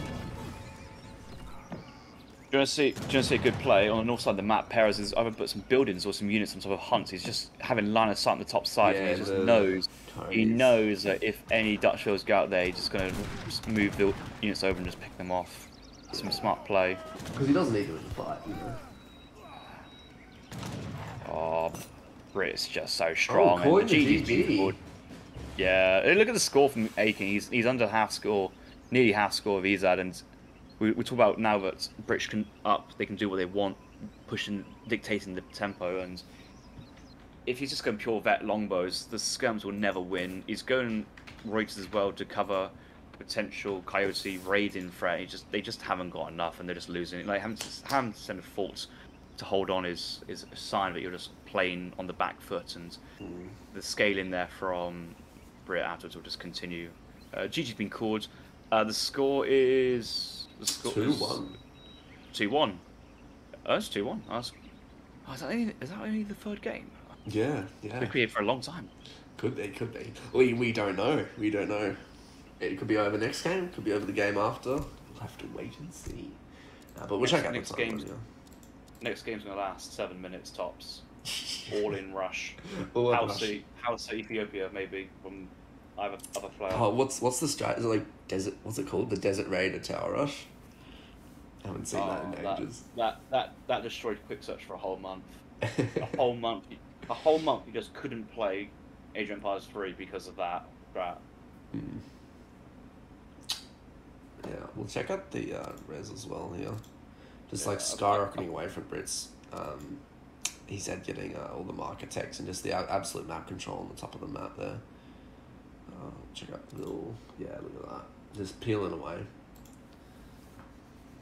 Luckily, we haven't got anything quite as extreme as that in current meta. However, the new Lakota fast stage into early 4 Axe Riders, like with the early TP start and maybe some good treasures, you can age up 14 vil, even just delay your final villager, eat some livestock.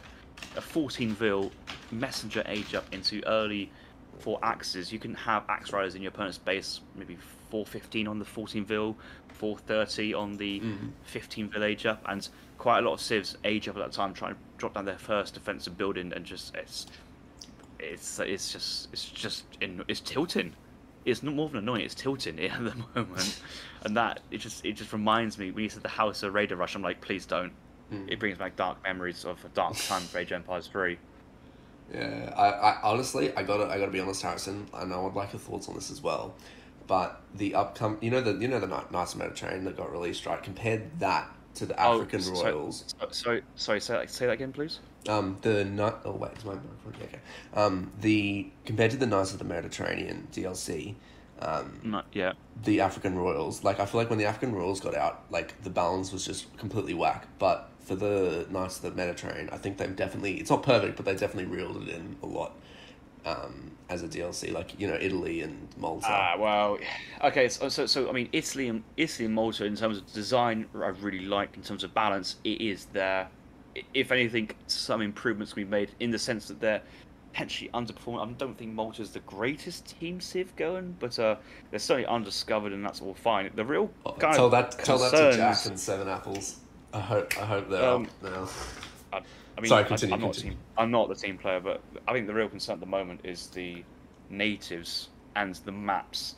One thing I've noticed with the European maps is that there's so many XP treasures everywhere. They're littered everywhere, and to the point that you can always be like an extra shipment ahead. You can always squeeze in that extra shipment. You can always have that. And some Civs builds can really exaggerate. If anybody wants to look at a good video on Callan's Twitch, he was reviewing a game where he lost to an Inca player, to an Inca Nat Rush with the House of Bourbon and the House of maybe Wettin, something like that, or the other one. What the hell do they do?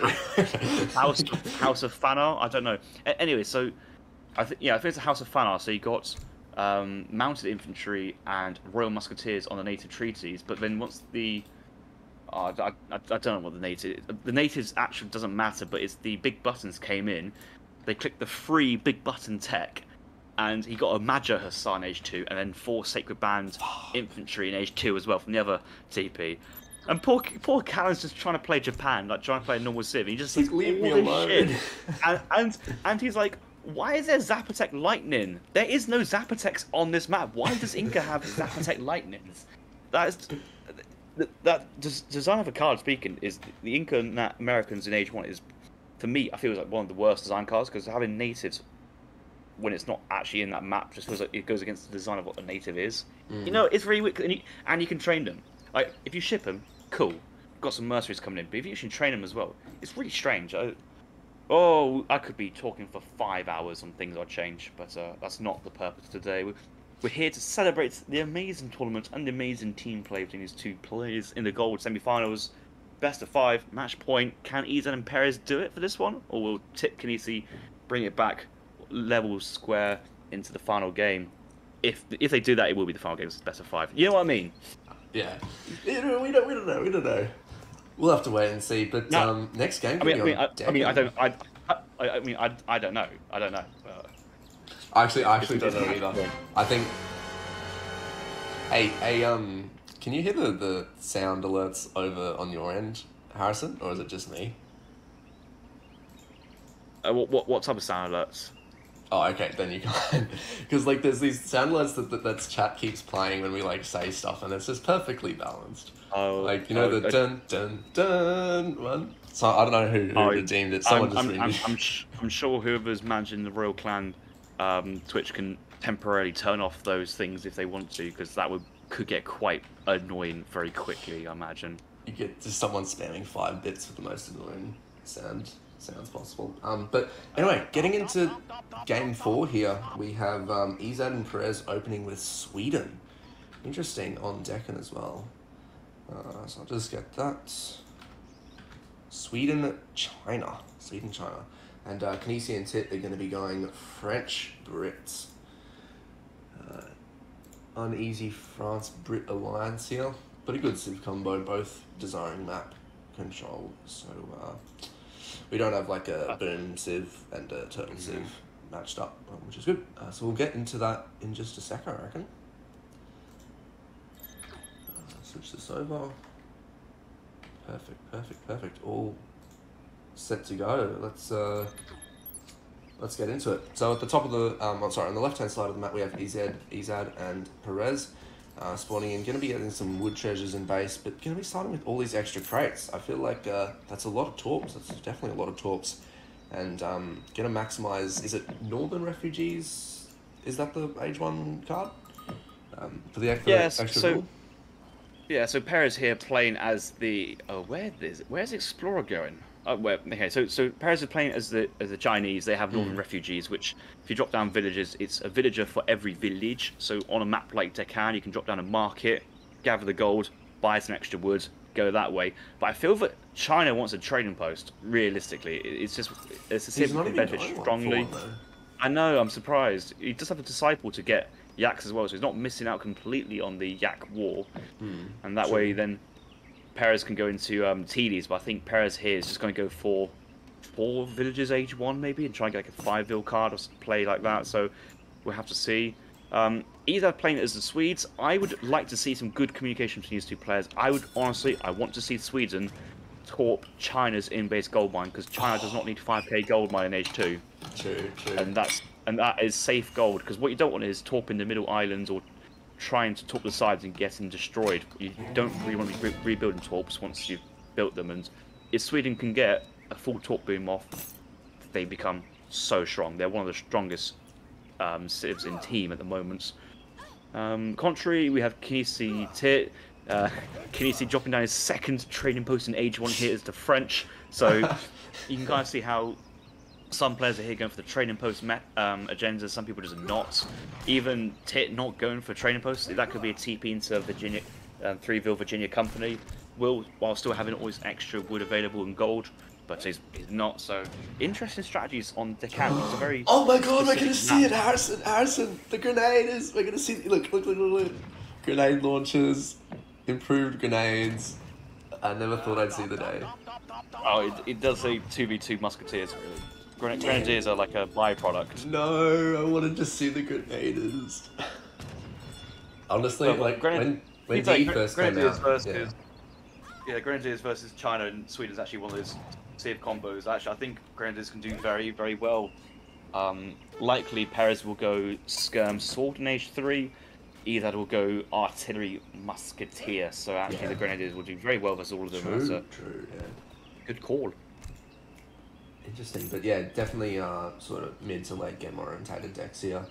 I feel like we're going to see a really good match. I feel like we're not going to see like a slugger match, with like a ton of walls and shit, but we're going to definitely see some mid-map fights. In my opinion, I don't know, I probably have missed something, but I don't think we're going to see either side, one going defensive, one going really offensive, like, a bit of a siege sort of style gameplay. We're going to see, some open map battles. Definitely taking some good trades. Who comes ahead on micro while, balancing your macro. Let me check, has any Civ gone for an age 1 market? Because I feel that age 1 market with voice extra gold grades is just a goat that you must do. So yeah, the market there, he bought the extra wood there for the training post, a market there for hunting dogs, and bought an extra for the manor house. There are a couple of manor houses in the mid map there for sit on the plateau, so I think that's map control awareness already, which is nice to see. It's just China I'm a bit confused really by. Can we look at China's base and see what he does have? He only went 18. So he's only got 17 bills. I'm so blind. Bloody hell. No. Okay, this is hard because my China timings and villagers are way off on Decans of extra crates. I assume he's got a full villager card, but I wouldn't be surprised if he missed one of those vills coming in. He's on. Oh, yeah. I was like, wait, we can just count and see, but it doesn't work because it's Deccan. Yeah, and you can drop the wand at any time. You know what I mean? So it's I feel that he should have an extra villager here. I feel that 18 at this time, with a 4 villager shipment, he should be at more, but might not be. Doesn't matter too much. Interesting. So you got the market coming. Market coming up. Yeah. So he's got the market coming in now. I'd like to see maybe buy a click of wood to get that trading post down. I suppose if he wants to age up, he doesn't need any more gold to send the 700 gold. But I think versus French and Brit and trying to protect your Sweden player, getting a nice boom, yeah, he's dropping down a relax and he's looking to. It appears some early age 2 militaries. Another proxy wall coming out from Tid as well. Anti-raids, doing the Corollian suicide squads coming in. Do you reckon? It's anti-raid. Yeah. I think it's just trying to curtail the map from torps, but you can't really torp off the southern side due to that trading line, so it's really tough. I'm sure. Yeah, look at the scout. There's a scout there from French. He sees the torps being built. The players are aware of Sweden's potential and booming options with the torps and how they're going to maintain that. With Dutch banks, you can kind of let them slide and go, okay, well, that is just Dutch as eco, but it's Sweden go full torp, send in blueberries, send in Engelberg Ironworks. It just can't let that happen, unfortunately. It's like that one city just can't let it happen. Yeah.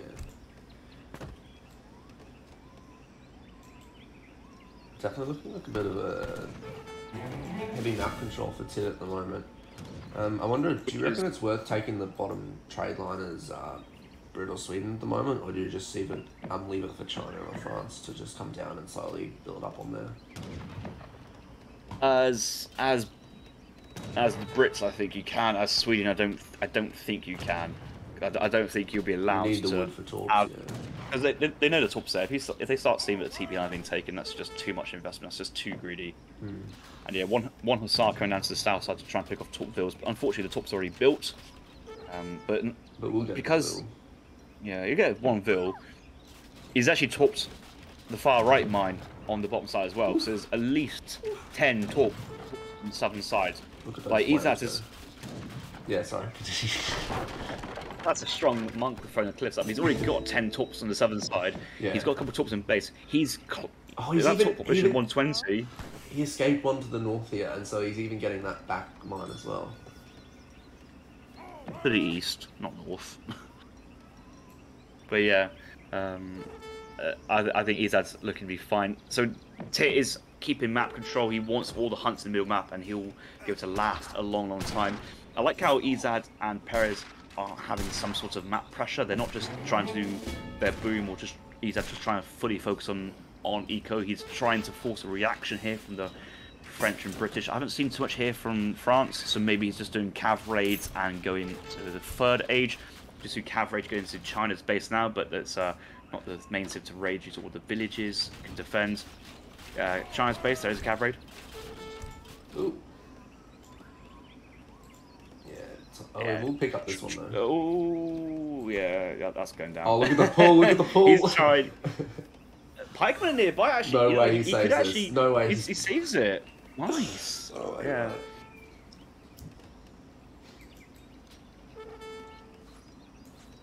Already on 140 pop as well.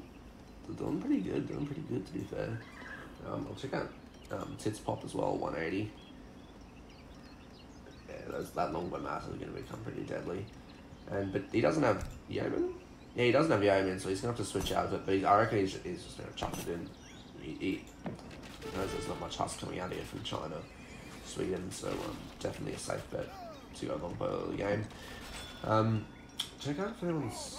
Kynesie's already clicked up, going to be batching goons. Steppy coming in from Perez, he's going to commit to H2 here. Brit's going to commit to H2? Yeah, I feel like goon longbow, you know, Harrison, that's a pretty good early game combo. It is. I don't like Perez here sending in 7 step riders after he sees that Kynesi's reached the third age there. Yeah. Unless those step riders are, well, I mean, they're not on top control because he's actually on the same team as the Swedish player. So I'm unsure what the role of these step riders will be used. He's going to probably send him to the north side, try and do some raiding. It's all fine, but leftover Huss would deal with that. To me, that feels like a not a nothing shipment, but not the shipment he required at that moment in time. But nice little cheeky Huss raid there, being annoying.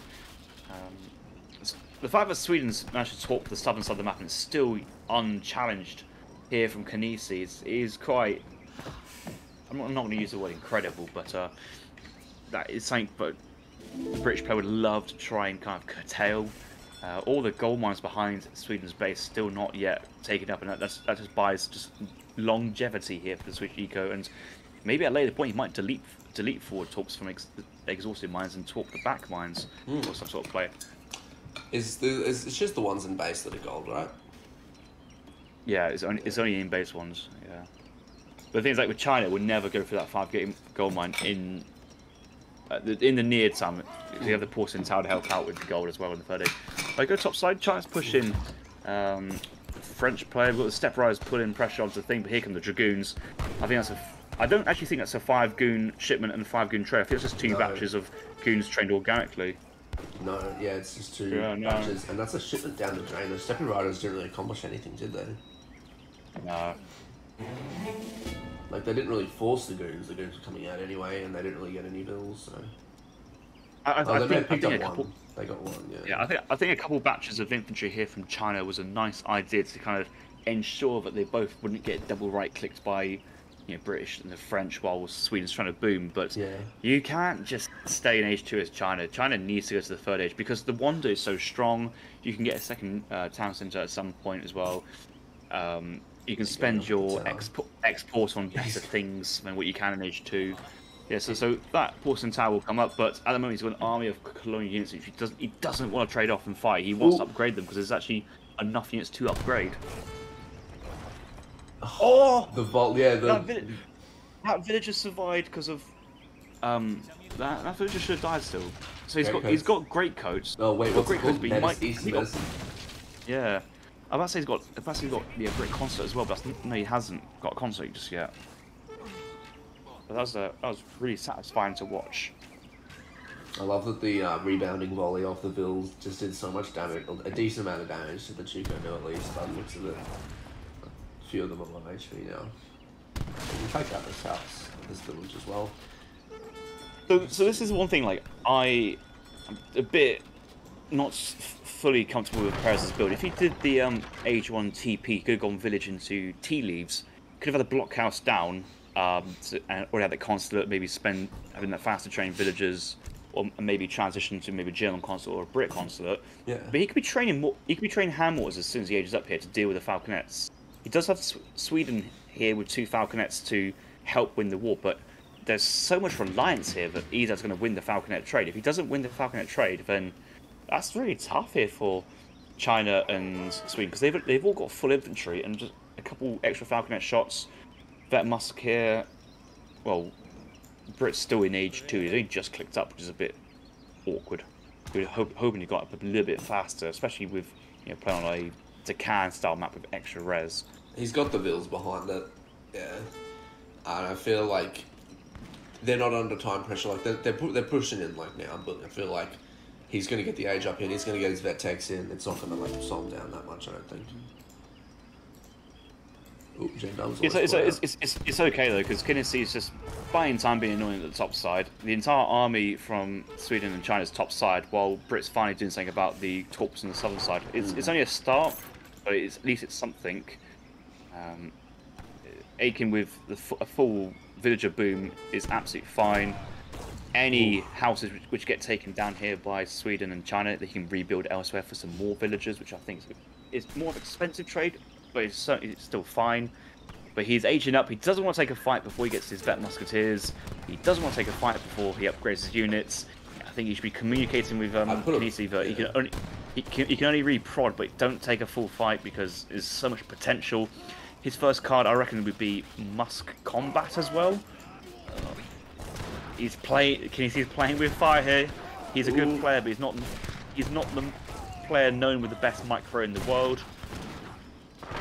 That lock on there from Ezad is getting quite tense, but yeah, it's just timings. Oh, he sniped! He sniped! He sniped a Swedish Falk. Oh, that's changed everything. You see the immediate switch. That one Falcon that goes down. Yeah. The Falk crusher. It's all infantry. It's all infantry. Go go go go go! Pull back and another Falk volley. And that one Falcon. You can try and take shots on British Musks, but overall it won't do too much because the 2 Falcon in the backline there for Kynesie put in on the damage. Actually, Cressier's on the Falk. Falks go down. He ruled his bit of cows, but infantry's clumped up, and yeah, the 3 true canoes getting on the top side. They're not even vet tech. They just realised they had the upper hand. There's like so much, and they just decided to just commit to the fight.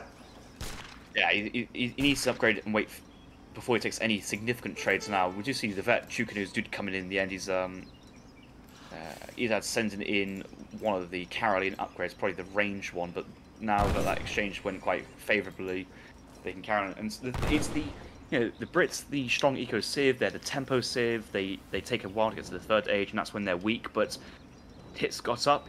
He's economically strong.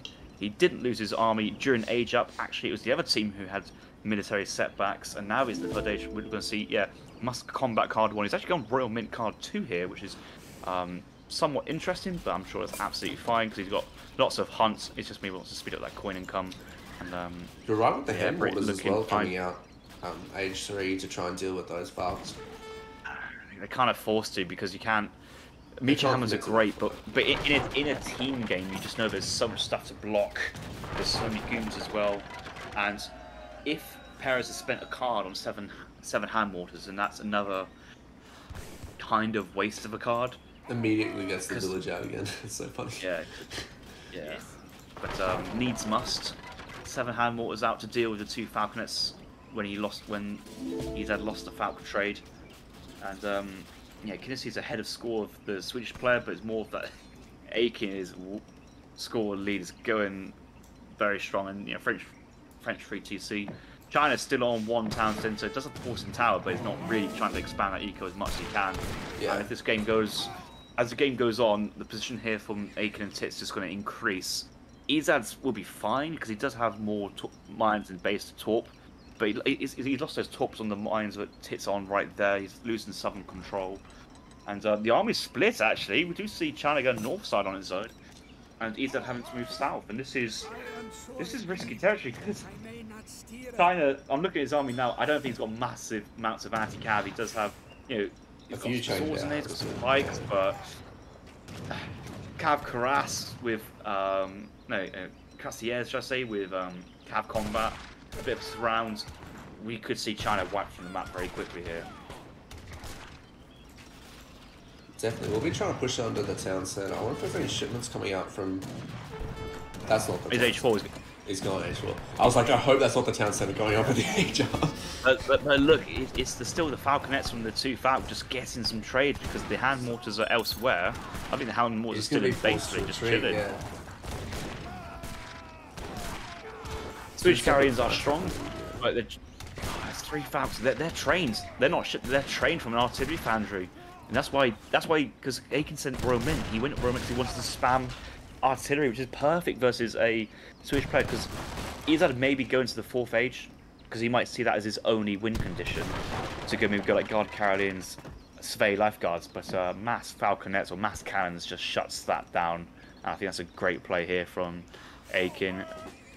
Perez has gone for a Russian fort, actually, from the consulate. There, yeah. I feel like wow, you don't see... That's not too bad. Like, he just denies so much humps as well here. Although... Well, yes he's and not no. going to deny these, though, yeah. It's map control, it's defensive, but it's not... You can't move the fort with you, and that means you haven't spent that export on German trickles. So for the same price, if you ally the German, you can get all 3 trickles. For the same price as 1 fort, you get all 3 trickles. Okay, that's a lie. You can definitely ally Germany and get the 2 wood and gold trickles. Oh, even just the 2, I'd much rather the trickles. Yeah. And if Perez went to the 4th age, you would need 800 export to get the factory, which I don't think he's going to the 4th age. It doesn't really matter. Hand mortars come out, 2 falconets for the age up bonus, and Perez needs to do something before Kynesie can spam. And meanwhile, he just can't help the push here from Aiken. Culverins do come out, but some gold mines basically here for Ezad. He hasn't got too much of a power spike behind this. Musk's trained very well with the... He might even have some Age 2 Musk techs as well, but they're so strong. Yeah. 2 Culverins, 3 Falcons. It's an artillery micro here. Ezad might pick up 5 nets. Overall, If we check out the north side, just have a quick brief look. We've got heavy cannons about to pop, 2 Culverins in the queue. He might lose that forward town centre, but that will, when that fight really kicks off, that's going to go juicy. Back down to the other side. Too cool. That's actually starting to take this, but he's starting to hold his position. It's not too bad. Aiken will need to fall back, but I think top side now the heavy cannons are out, and we're about to see some big numbers on the board in terms of units killed. Look at that splash damage. I know he's backing off now, but it's absolutely there. Yeah. Interesting how Perez's scores now somewhat increased, but quite a bit. Ezad has just fallen off a cliff due to the being pushed, but Kynesie carrying it. Late game, age 4 French. I reckon he's going to go for Mercantism, just spamming the 2 factories. He would have sent in the heavy cannons and just get those factories behind, and he'd be looking to be on the offensive here. There's just so many goons as well to do with the hand mortars. The Falcons will then be unchallenged. Yeah, 4 Falcons, 2 heavies, 1 Culverin. What does the hand mortars do versus all of that stuff? They just stand there and pray to God. That's what they do. Yeah, we'll just shoot in that general direction. I hope we kill some of the artillery. Ezad saying that Kynesie's French home seat level 7.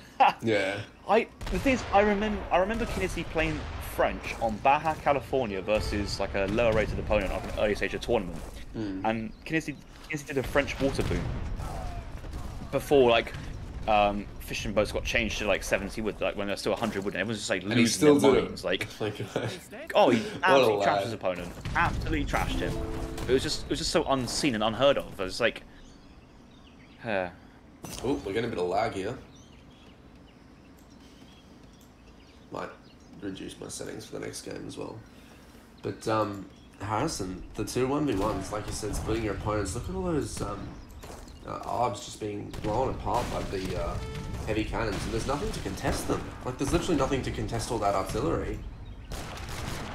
And yeah, Tip winning the 2 Colv exchange on the southern side allows himself to push his falconets in to cause some more carnage. And Ezad's, you can see his score, his precious resources. He cannot afford to rebuild culverins. He wants to be building falconets to deal with the Mars. But look at all this artillery spam here from Tip. This is the Royal Mint paying off big time behind this. That gold mine base from the top still standing though, and Ezad's called it. Look at that. Well played. Well played there from both players. Like, who am I calling well played more? I think Tip played very well that game. I'd give it to Tip. MVP that game. Yeah. That's really good, that was. Interesting. I feel like French Brit, I don't know about you, but I think, especially on this map, such a strong civ that just benefits so much from map control. It was the early 2 contained, yeah. It was the early 2 TPs there from France in H1, just building up a bank of experience. You can see probably went 4-vil, 700 wood, 700 gold. So he looked like he was going for like a naked FF, but managed to squeeze in probably an extra gold card in before. Oh, yeah, 4-vil, 700 gold, 700 wood. Anyway, aged up, but still had the tempo to then send in 2 Falc, Cav Combat, 1k wood, 1k gold, hop up to the next stage, something along those lines as well, and just did well. Let's give a shout out to Kynesie's Falcon control mid map, because I was saying that this is going to be a weak spot for the Kynesie Tip, but they need to hold off and wait for Tip being the third age, must combat, vet must before they do anything. But out of nowhere, Kynesie snipes the Ezad Falconet, and just all hell breaks loose afterwards because, yeah, it was a good play that was. No, definitely. Can we look at Mill pop of that fight? Sure. Wait, really, before we do, Harrison, do you remember this scenario with Gem Dums on Flying Crows, a certain ESOC greatest moments where they go poof and they explode and it finishes the game? Please tell me you remember that. You don't know that? Oh, I hope someone in chat remembers that. Oh, that's sad. With interjection. What was the context though of it? What was the context of the game? It was a 1v1. I can't remember who was playing. Where did they go? Like, was it a final? Or was it like a first round between I think it was a final in some ESOC tournament, like a spring or like something. And it was. Do you remember the old like Western map where it's like that town in the center? Oh, Bonnie Springs. Yeah, that's the one. Yeah, and it was on that map, and he resigns just as the thing explodes, and it's like this nice little bit of fireworks. I used to love watching games of Bonnie Springs, but they brought it back now as Hungarian Plains, without a town in the middle. Yeah. Vividly put a town back, please. But yeah, military unit pop. Let's have a look. Although not much of a bigger swing as I imagined, it was both sides squaring off. One was trying to push forward to punish the age-ups and try and take advantage, but once they lost the Falcons, they were just running. So then all that military from Tit was able to be upgraded. That was sometimes you expect Brit to be losing units on the age-up because they're trying to hold up the momentum, but in team it works so well. And yeah, the must combat into Roman, nice little card order there from Tit. Definitely. I can also see the Vil pop from Brit as well. I feel like they kept him on here. Holy shit, look at that. He's literally doubled these ads. I know the tulips and stuff, but it's just funny to see. I'm gonna look at Rez as well. Actually, not that. Although Perez is down, it's actually pretty close. More close than I expected, to be fair. We'll check out scores, and then we'll hop into the decider. We're going to see a best of 5 on the first semi-finals for Ace of Spades. I'm loving it, Harrison. I'm loving it. We've got to catch Yeah, look at another that. game? Oh. I mean, yay! Harrison's... surely you're enjoying it, Harrison. Watching No, these it's good, players. it's good. Yeah, honestly, Well, I so- do. That micro in that game was like full on. That was pretty good. What I would say with Ezad and Perez in particular, these two guys have probably played the most 2v2s in DE together on the ladder, I reckon. Because even in the early DE, that's probably the most of the time those two players spent together. Because I think for the longest time, Perez just wasn't playing 1v1s.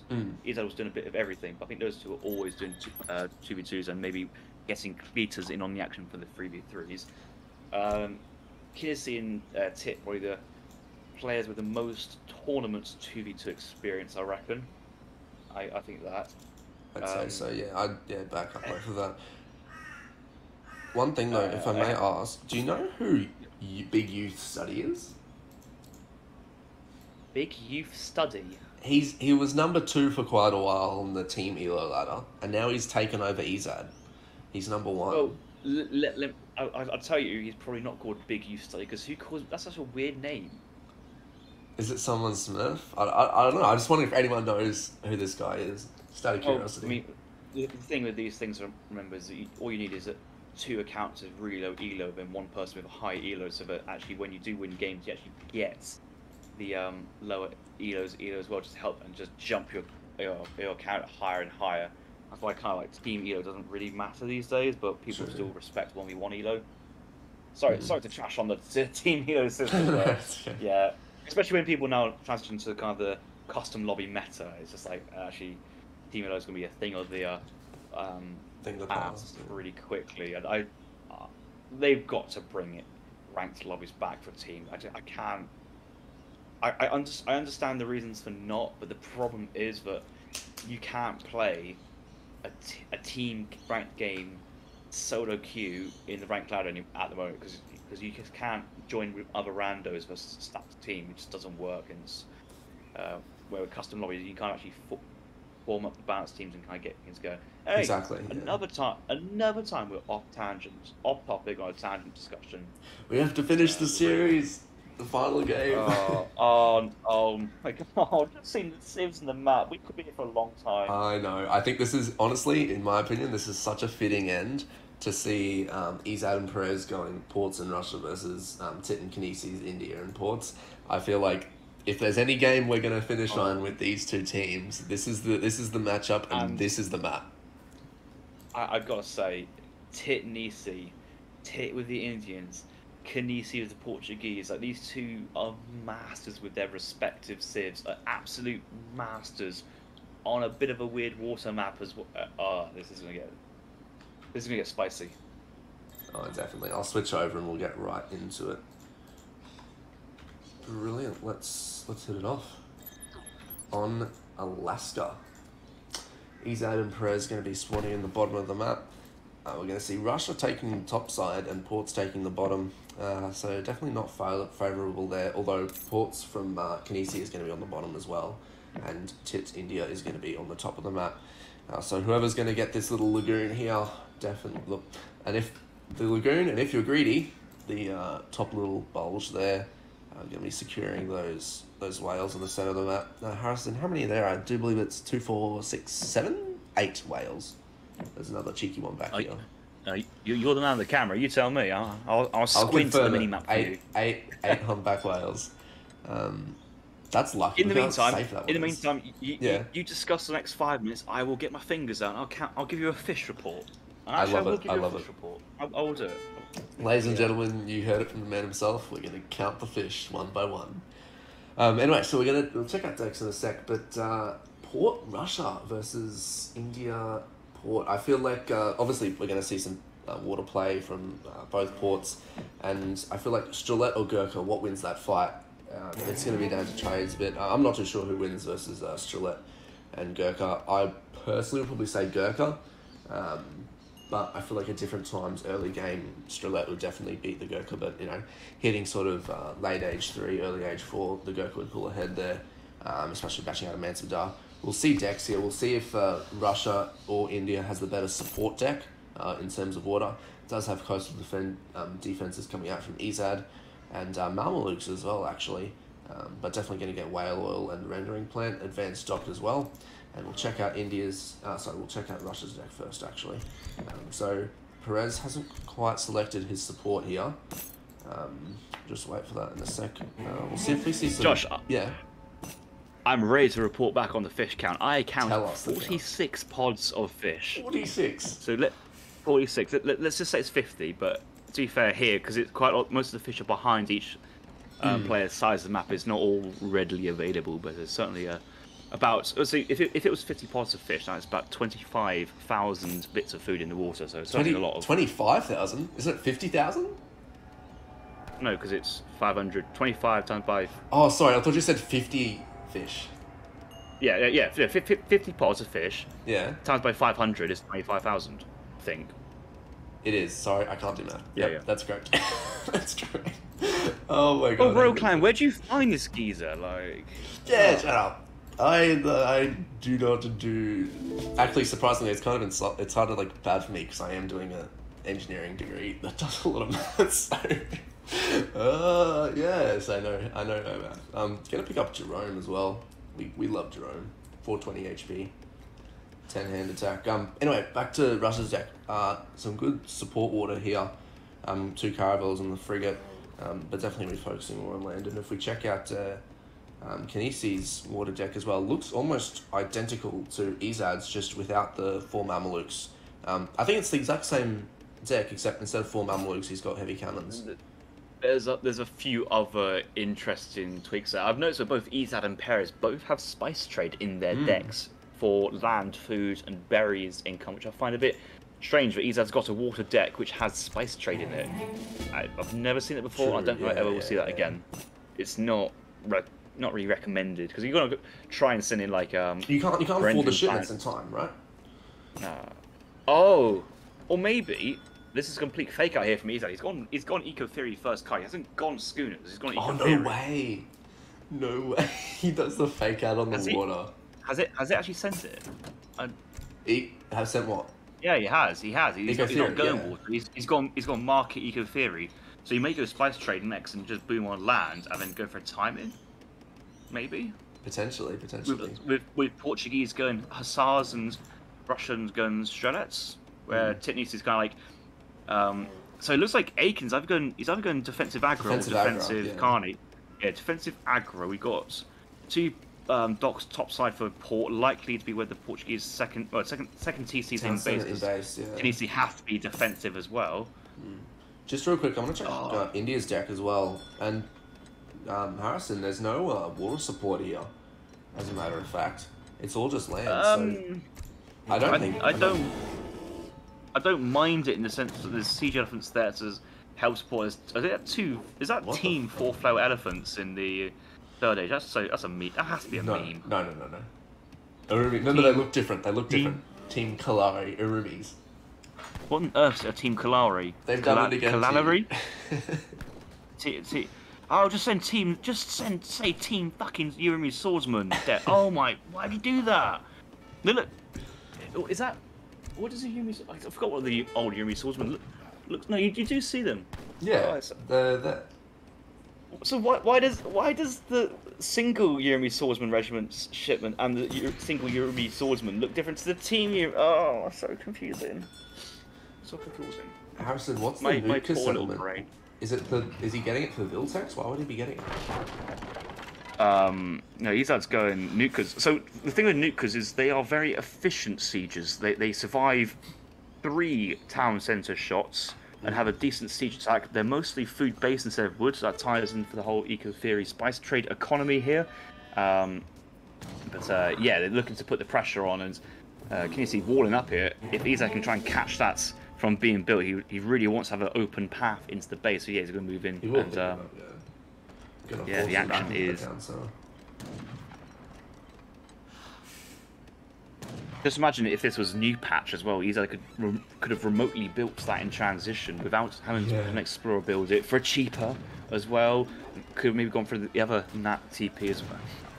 That change is so ridiculous. It was a massive rework. I was like, I still don't understand it. So it's like you can remotely build it for a cheaper amount. That's literally that's literally it, right?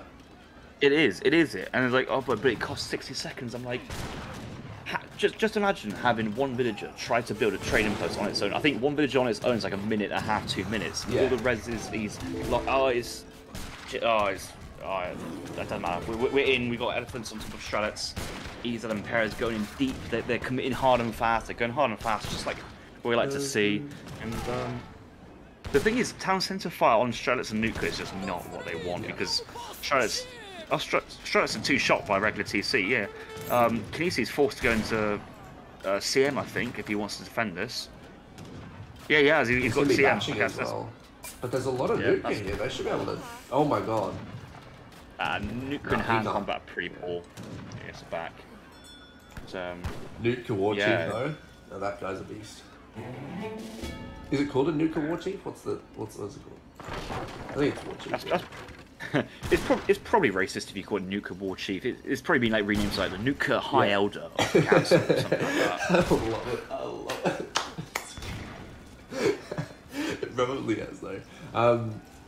Gonna be forcing the Sal back in. He did pick up a few sepoys for free, just like running him back home. Do you commit to the CM town center, or do you try and push under the aggro? I don't know. No, you have to go to India now because you can't risk a big batch CM pop with an 8 bows shipment. He probably doesn't have 8 bows in his deck, to be honest, but you can't. He has 20 land villagers. He has 20 land villagers. Both TCs would be doing 135 damage, so the nukas will drop in one volley, so you just can't sit there anymore. And it's just good putting some good pressure on India. Kynesie is still not yet having much of a land presence in terms of military. He's actually training 2 villas and 3 boats at this time. It's an incredible amount of eco training, but now India is housed. He can't train anymore, and the aggro fort is just a glorified blockhouse. It's strong, but it's not ridiculous. It's not overpowered in that sense. And like I say, with these nukas and Strelets, they resist building fire very well. Position though, Harrison. They're going to get picked off by the Sours here. And the Sepoy can now take volleys onto the Strelet here. They're all going to be picked up, almost all of them. And now the Nuka Clubmen are completely vulnerable to these Sepoy here. And there's no... Oh, there's one reinforcing bash coming back.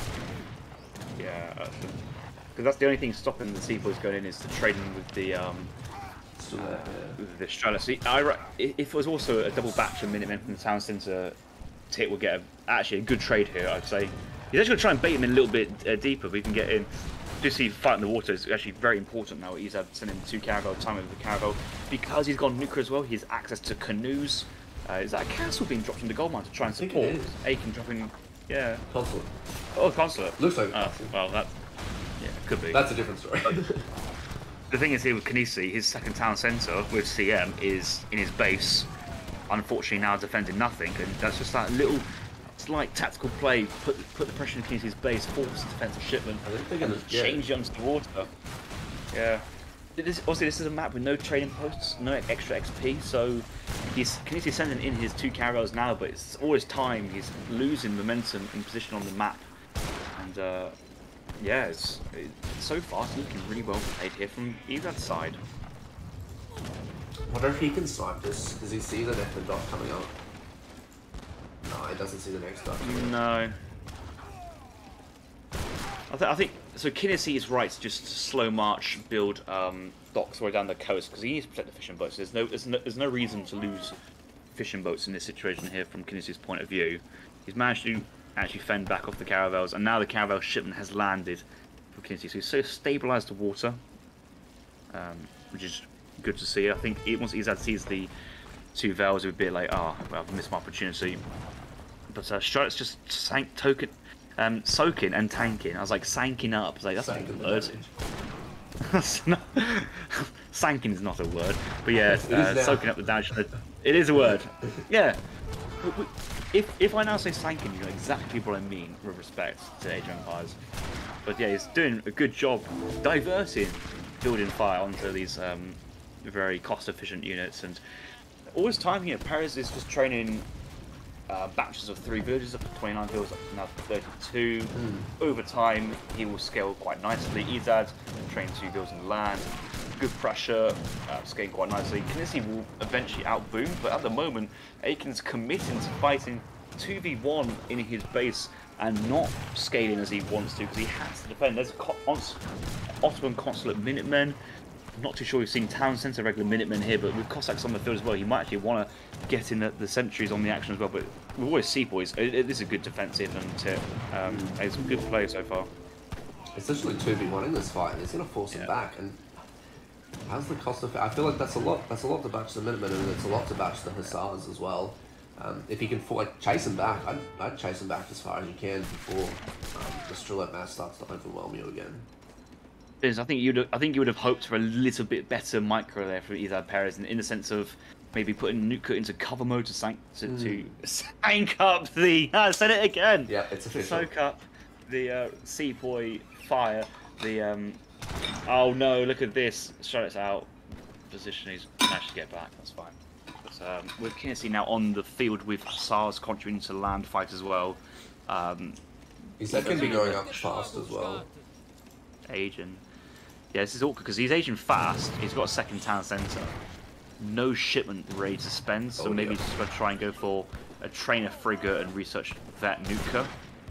But I suppose it is for the town centre as well.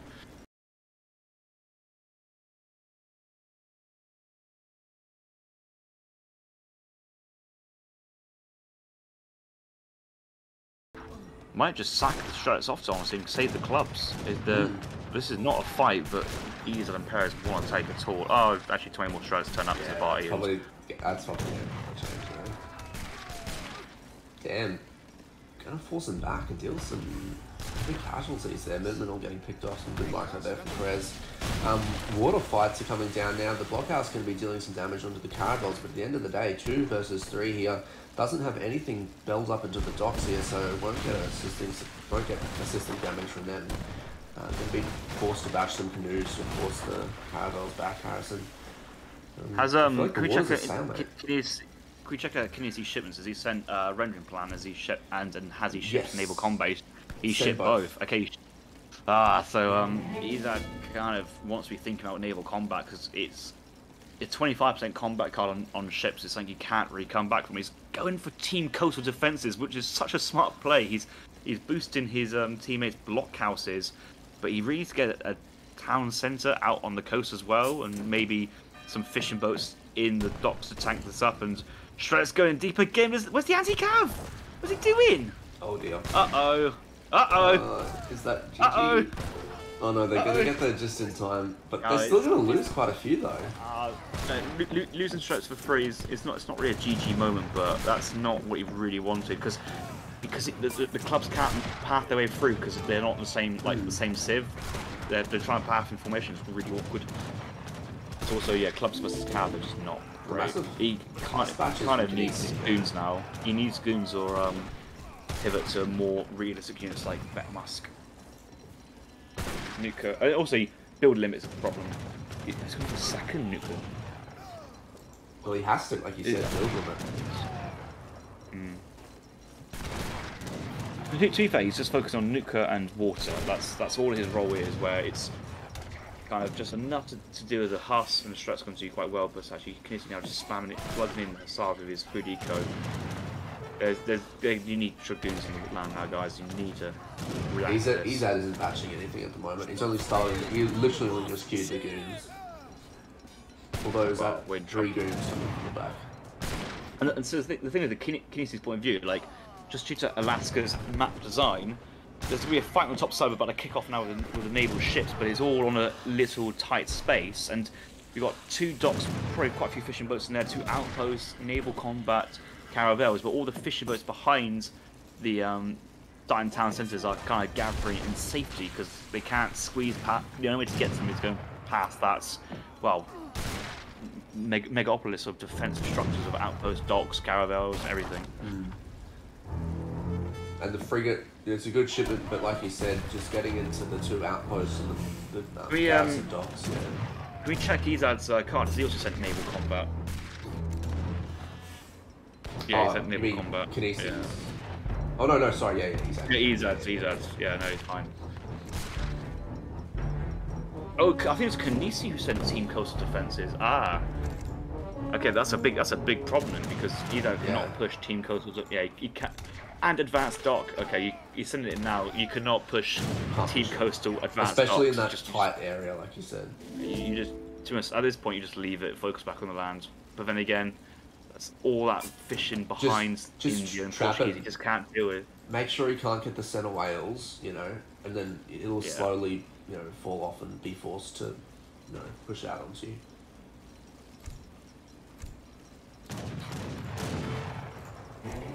If Ezad was able to click the stats on the dock or on outpost, he'll realise that this is just a bad idea. Oh, Tit finally aging up. His wanders forward though, might be under pressure by Stratus in a bit. He will at least see in the scouts the actual ones are coming up. More goons here would be very nice, but good action. Stratus are veteran, Perez is in the third age. Both India and Kynesie looking to go to the third age as well, so they'll get there. Oh, it's a Tower of Victory. It's going to be inspiration time in wood crates. Well, it's like the optimal. Is it? I feel like 600 seconds. How long is the Tower of Victory timer? What, to reset? Yeah. Or because like, do they have? Is it worth them like taking a fight when it goes up after he gets his vet Gurkha in? Trying to take that fight, do a bit of damage at the Tower of Victory, and then do they have time to like use it again later, maybe in a naval battle or something? Naval battle, stupid. He's not going to war. Well, he's not going to be in. He doesn't have any naval units, but I think if he can get a surround, if you can ever get a surround, it's always it is really good. It's like 15% attack and HP and 10% speed, I think. Or it might be just 10% across the board, but it's very good in terms of the bonus. And I'm kind of surprised how India's kind of gone to charm our gate basically for every single game, but the extra mode is fine. Okay. So yeah, fight's going to happen, close range. Tipo's going to enjoy this. This is inspiration time. He called it inspiration's in, but he's actually don't move, just stand still and fight. Stand still and fight. If you move, units are moving, not fighting. Yeah, exactly. Kynesie just slam in there. That's trapped, and inspiration's kind of wasted there. That's a shame. Oh well. Maybe he's waiting for Kynesie's vet Huss in. He's actually called big Minutemen from one of the town centres to help out as well. And Team Yurumi in here from Tit and Kynesie, so great units to deal with the Stradites and Dragoons, especially the Dragoons, to get underneath there. They all resist. They all resist. Actually, I think Yurumi have cover mode. Maybe. We'll soon see. It might be a unit you actually want to go cover mode if they have it. But yeah, 13 Rangers, it's like they're like skirmishers anyway, so they kind of resist skirm goon. Morgan's coming back from Kynesie, but he's got to be careful he doesn't get sniped from the goons, hey? But this is a good positioning here in this little choke. A few volleys onto the Strelette. And the Yurumi will be able to force off any goon snipes. So I feel like this artillery is going to have to push Perez back Huss here. coming in. But Tit's gone back. This is the time you slam it in all together. Another organ coming out being badged.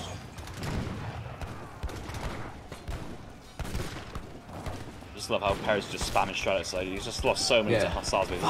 Look at that! At the end of the yes. At the end of the game, you'd be like, look at Kynesie's kill-death ratio. I'd be like, this is why. But it doesn't matter because the Stratus are taking the fire, but the Dragoon mass is just massing, and soon he'll be going to Hussars as well. He's going to try and move in and pick up the organ guns, which he's certainly overpriced these guys quite a bit. I think he's lost way too much. Yeah, I always get jeez, my God, he's lost way too much for that. Look at the scores. They just turned so far then.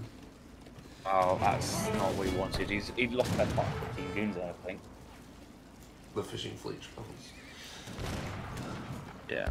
I think Ezad's called this right for not being super offensive on the water versus Kynesie. Just because the idea is actually with that blockhouse, they've got visibility for any villager trying to drop a dock on the other side of the map, so that's not going to happen. So they know it's all safe. He's going to go in for a nice little raid on the fishing boats, but he's going to back off before the Armada is going to get annoyed. Yeah, he's... The Armada of canoes. Kynesie could eventually push out. If he's trying to focus on his naval presence now, I feel, because he realizes that he can't... If you've got all these fishing boats just doing nothing, it's not good, because Ezad's been in the Third Age longer than Kynesie, so he's going to have more villages on the map, like actual regular land villages, and they're probably a little bit more teched up than what Kynesie has. Clearly, no, this is a last... Gold mines, though. There's all these villas on that mine, he just hasn't seen it. Look, it's literally like... There it is, there it is. All right, no. Claire was saying there's no Wales map. There's actually no Alaska. Whales all spawn middle, so it's actually a nice little kind of a map control element on the water as well. Actually, has he seen it now? I think he might have seen it. Yeah, he's seen it. Yeah, oh, ouch. In they come the goons as well, and bonk. there's no way for the vills to run because there's a wall there. Like that wall is so smart. The cliff to the nuclear place. Perez may lose a bit of map control, middle map, as a result of having no anti-cav here, but this is such a great trade here for Ezad. He's loving it. Do the villas have great coats? I don't think they do. Well, it doesn't really matter. They do. No, they do. Oh, he should get a refund. They're shocking. Where did he buy his great coats from? Walmart or something? They don't seem very great to me. One of the Portuguese version of Walmart. Yeah. Shit, that was a lot. How many villas was that? That was like 14? 13? Yeah, 13, 14, I think is a good estimate there. And all of a sudden, you know, the fishing boats that are all idle over here, all of a sudden, you know, there's actually two pods of fish still behind their beds. It's kind of cute, but it doesn't really matter. Yeah, oh, I hasn't seen it. Russia also Russia's now on 3 town centers, so give it another 4 minutes and Russia will be cranking up that economic. Is that 79 villas? Yeah, Russia 3 TC is probably the fastest village of production there is, probably after adoption Lakota with 3 TC full fertility. But it's just so many villas there. He's probably sent himself. He sent refrigeration to help out. He sent an eco ferry. That's a good shout as well because he doesn't need the gold income too much. He wants to upgrade the wood as well for strelets. He needs to be full pop 5 blockhouses and just trade in. Oh, here come the Portuguese Armada. What a sight it is on the top side. And I think Kynesie will actually win this fight on the naval side. Like he's got enough to take this fight and start to exhibit some control. Yeah, he still doesn't have coastal defences in, so he probably will. But Ezad hasn't, no. But the thing is, Ezad's now into the 4th age, and do they have the land momentum? I think they do. Now with all this gold that Kynesie's got, he's starved gold for the time being. This is more of a distraction or delay. Ezad pushing in Perez into the land for Goonan's thing. Are they Jeanette Dragoons? There soon will be. They're not quite yet, but Strela Jeanette's in on top of Kynesie. Tits on rice paddies. He's no hunt, no gold. Yeah, India's got no gold. He's on rice paddies for the gold income, and he's going to fall behind very quickly. He only has he's got a second town centre to the east, just a little bit, but it's just in between the 2 players' bases. It's not on too much natural resources. Coal runs here from Perez, winning the coal trade. Kynesie's got 1 more organ gun. Oh, it was organ, wasn't it? Yeah. Villagers are now exposed. They're going to run to the coast, and his eco is just starting to plummet. He's starting to feel really strangled by the pressure that Ezad and Perez is exhibiting. Does have another town centre up back here. Maybe they'll try and hold at this sort of point.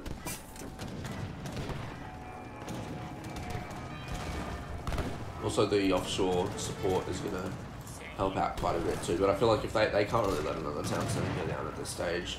Oh, how many villas does he have? Let's have a look.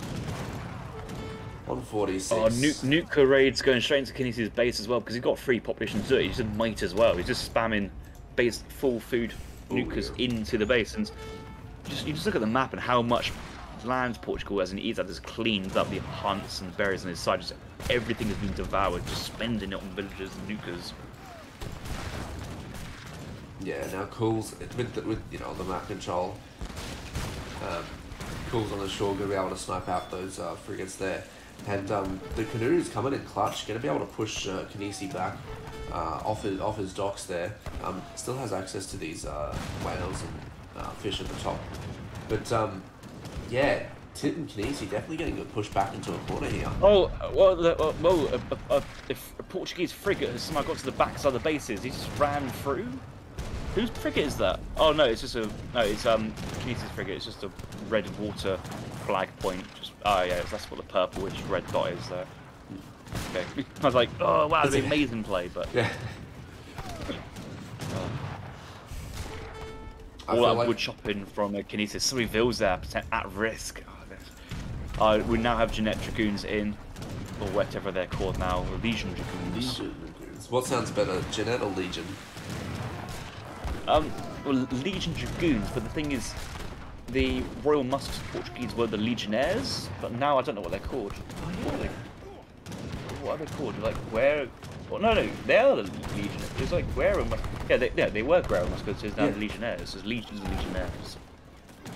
Sounds like disease, Legionnaires. I mean, it is disease, Legionnaires disease. Oh well. Oh, Matt hooks on the artillery! Yeah. Woohoo! Bog.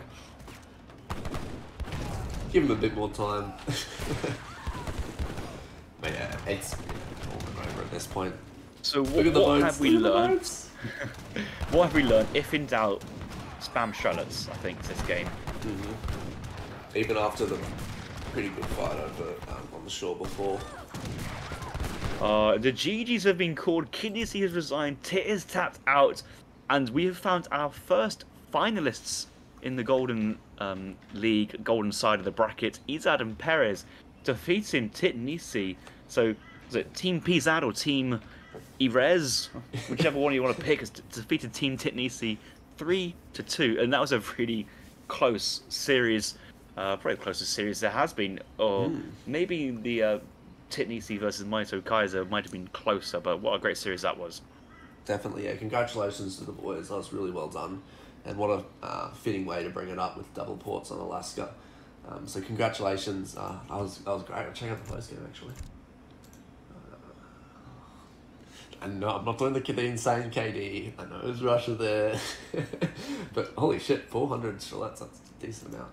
I don't know. No, it's pretty bad kill death ratio. It didn't even get to 2. Like, just imagine like playing like let's imagine if this is Call of Duty. Like, just imagine bragging about a kill death ratio was not even greater than 2. Like, that's not my level of gameplay. I love how Ezad's just most made unit was the nuclear clubman. I don't think I've ever really seen that as a most made unit. I've seen most major units. I've seen most made units of Minutemen. I've seen most made units of Caravels. I've seen most made units of anything and everything, but nuclear clubman has not really been there as a favourite unit. Can we look at the economies, specifically Ezad and Kynesie? Because there's 2 different ideas of how he went about it. I know the end was very favourable, but I want to look kind of like mid-game or early game on the graph, just those 2 players. This is interesting, because one's gone for land and one's gone for thing, and that might be a bit crate income as well, but Spice trade definitely pulling ahead there. When you go for, yeah, it seems like when you go for a water boom, you do have to invest, and it is an investment which pays off at later points. Kind of around that 12 minutes, the fishing economy of Kynesie leads to have a greater economy in terms of resource income at that moment in time. But once he runs out of fish at 18 minutes, it just flatlines again, and Ezad just takes off. Oh wow, that's crazy. That is. Definitely. Even like Vill pop, Kynesie obviously had the Vills, but a lot of even peeling off at the end, most of them were idle anyway. I wonder if we can even see fishing boats count as idols, right? Yeah. Probably, oh, yeah, they are. Yeah, they are. Yeah, definitely, yeah. And the thing is with idle villagers, in this game, in terms of the timeline, an idle villager is defined as a villager obviously not gathering, garrisoned in a building, or walking. So those fishing boats walking across the map or sailing across the map, how you want to say it, they counted as idle. You can see that graph, and the area under the Kynesie's graph there is an average of like 25, 30 villagers idle for the last 6 minutes. Is a lot. It's a lot. There's a lot of villagers not working. But no, once again, congratulations, guys. Good shit. Yeah. That was a great game. GK, I hope you have done the predictions. Let me test. He hasn't. GK didn't do the prediction. Oh dear. What a shocking clown leader. He deserves I'll have to better finish than this that. one. Ezad and Perez, game 5. GK, I'm disappointed. I'm so shaking my head right now. But yeah, once again, congrats boys. We'll just switch quickly.